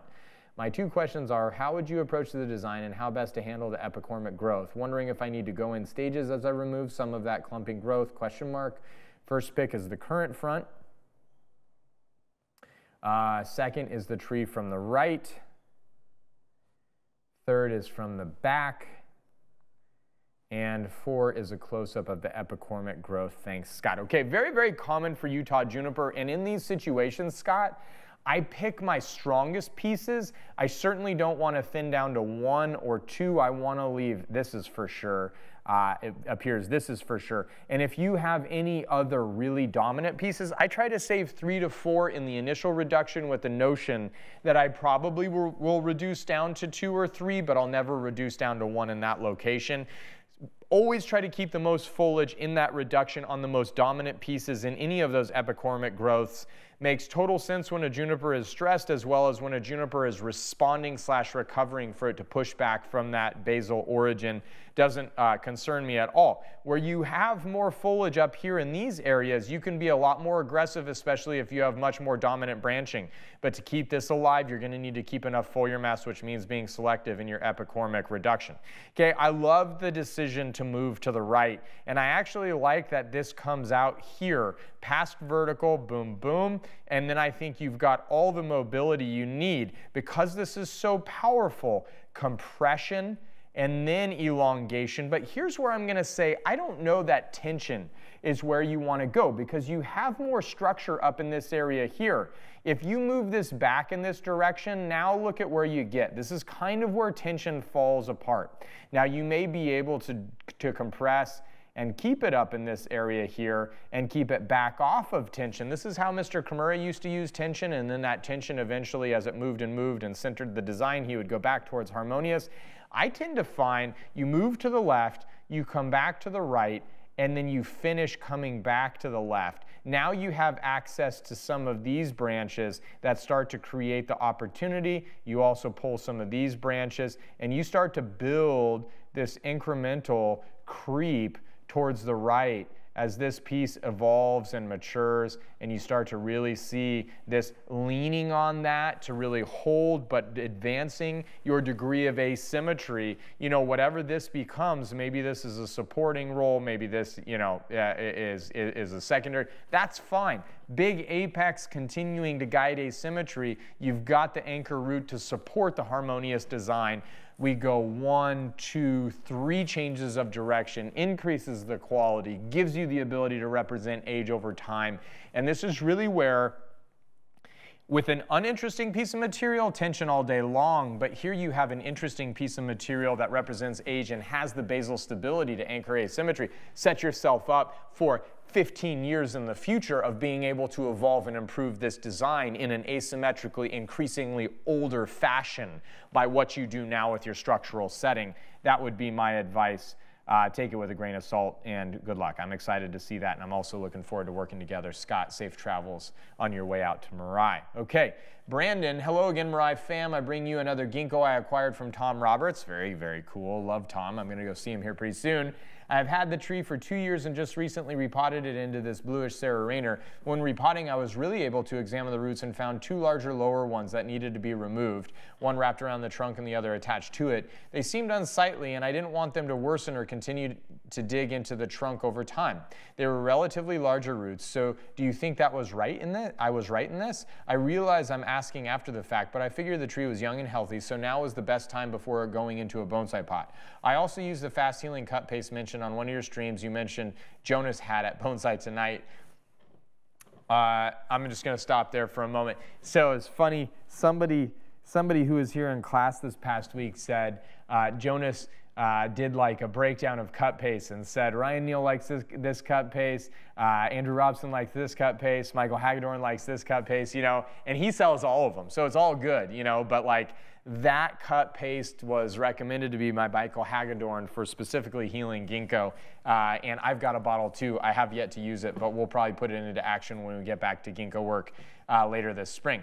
Also, what would be your suggestions for design with this tree? I have some suckers at the base I was considering removing for a more single trunk design. Would you leave them? There is also an obtuse angled larger branch jutting out from the main trunk line, lower large right branch, that seems to detract from the natural flame shape aesthetic. How would you handle this? Thanks again for all your feedback and guidance. As always, it means a lot and has helped tremendously in my bonsai journey. Much love, Brandon. You got it, Brandon. Thanks for the support. So let's dig into this. Pick 1 was prior to repot and lower larger root removal. I mean, I feel like any roots that you removed on, listen, you absolutely, oh, I see. This is the one that you took off. Boom, right here. Yeah, nah, you're fine. You're totally fine. And it needed to happen. And when a tree is this vigorous and this chock full of roots, that's when you do this kind of reduction, dramatic improvement in the pot that it went into. I love Sarah Rayner. I love her glazes. I love her pots. Now, I would say, you know, as a ginkgo, over the course of time, you may move to a more ovular container just because this probably is going to be a fairly upright ginkgo. Throwing it out there. Okay, pick 2 and 3, front-ish, and pick 4, close-up of suckers at the base.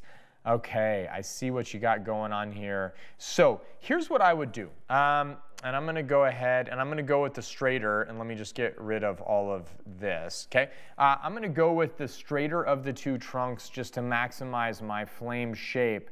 I'm going to be bringing my apical leader up as much as I can. I'm going to bring these branches off it, up and then out, up and then out, and I'm going to be cutting these back to start to form, excuse me, that's too broad, to start to form this shape, okay?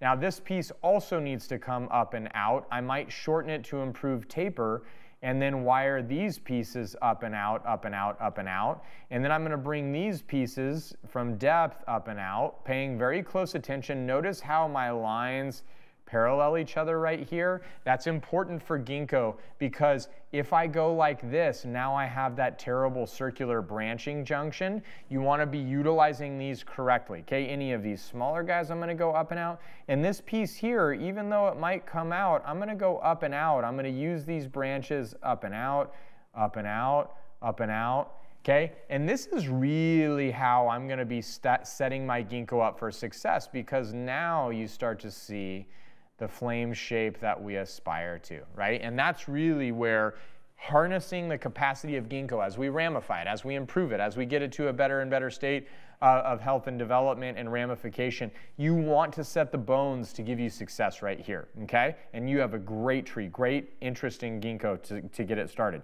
Okay, I would keep the bigger of these 2. I would get rid of these small things, right? Who knows if you'll use it, but I would put wire on it, and if this starts to ramify and you have another flame-shaped piece here that fits in the foreground because this is in the background and occupies this tremendous amount of negative space, that will both help bulk up the trunk as well as give you some sort of of lower branching, evolution, ramification, etc. Don't get rid of those things. I think you're wise to have saved them, and I would save the strongest one because it isn't a root sucker. It's coming from up at the crown of the tree above the root base. We can turn that into a subtrunk and not feel guilty about it, okay? Love you guys. Thanks for posting, and thanks for the support. The app now expandeth. We are in the process of growing it, and get excited because you're going to benefit. All right? Love you guys. Mwah!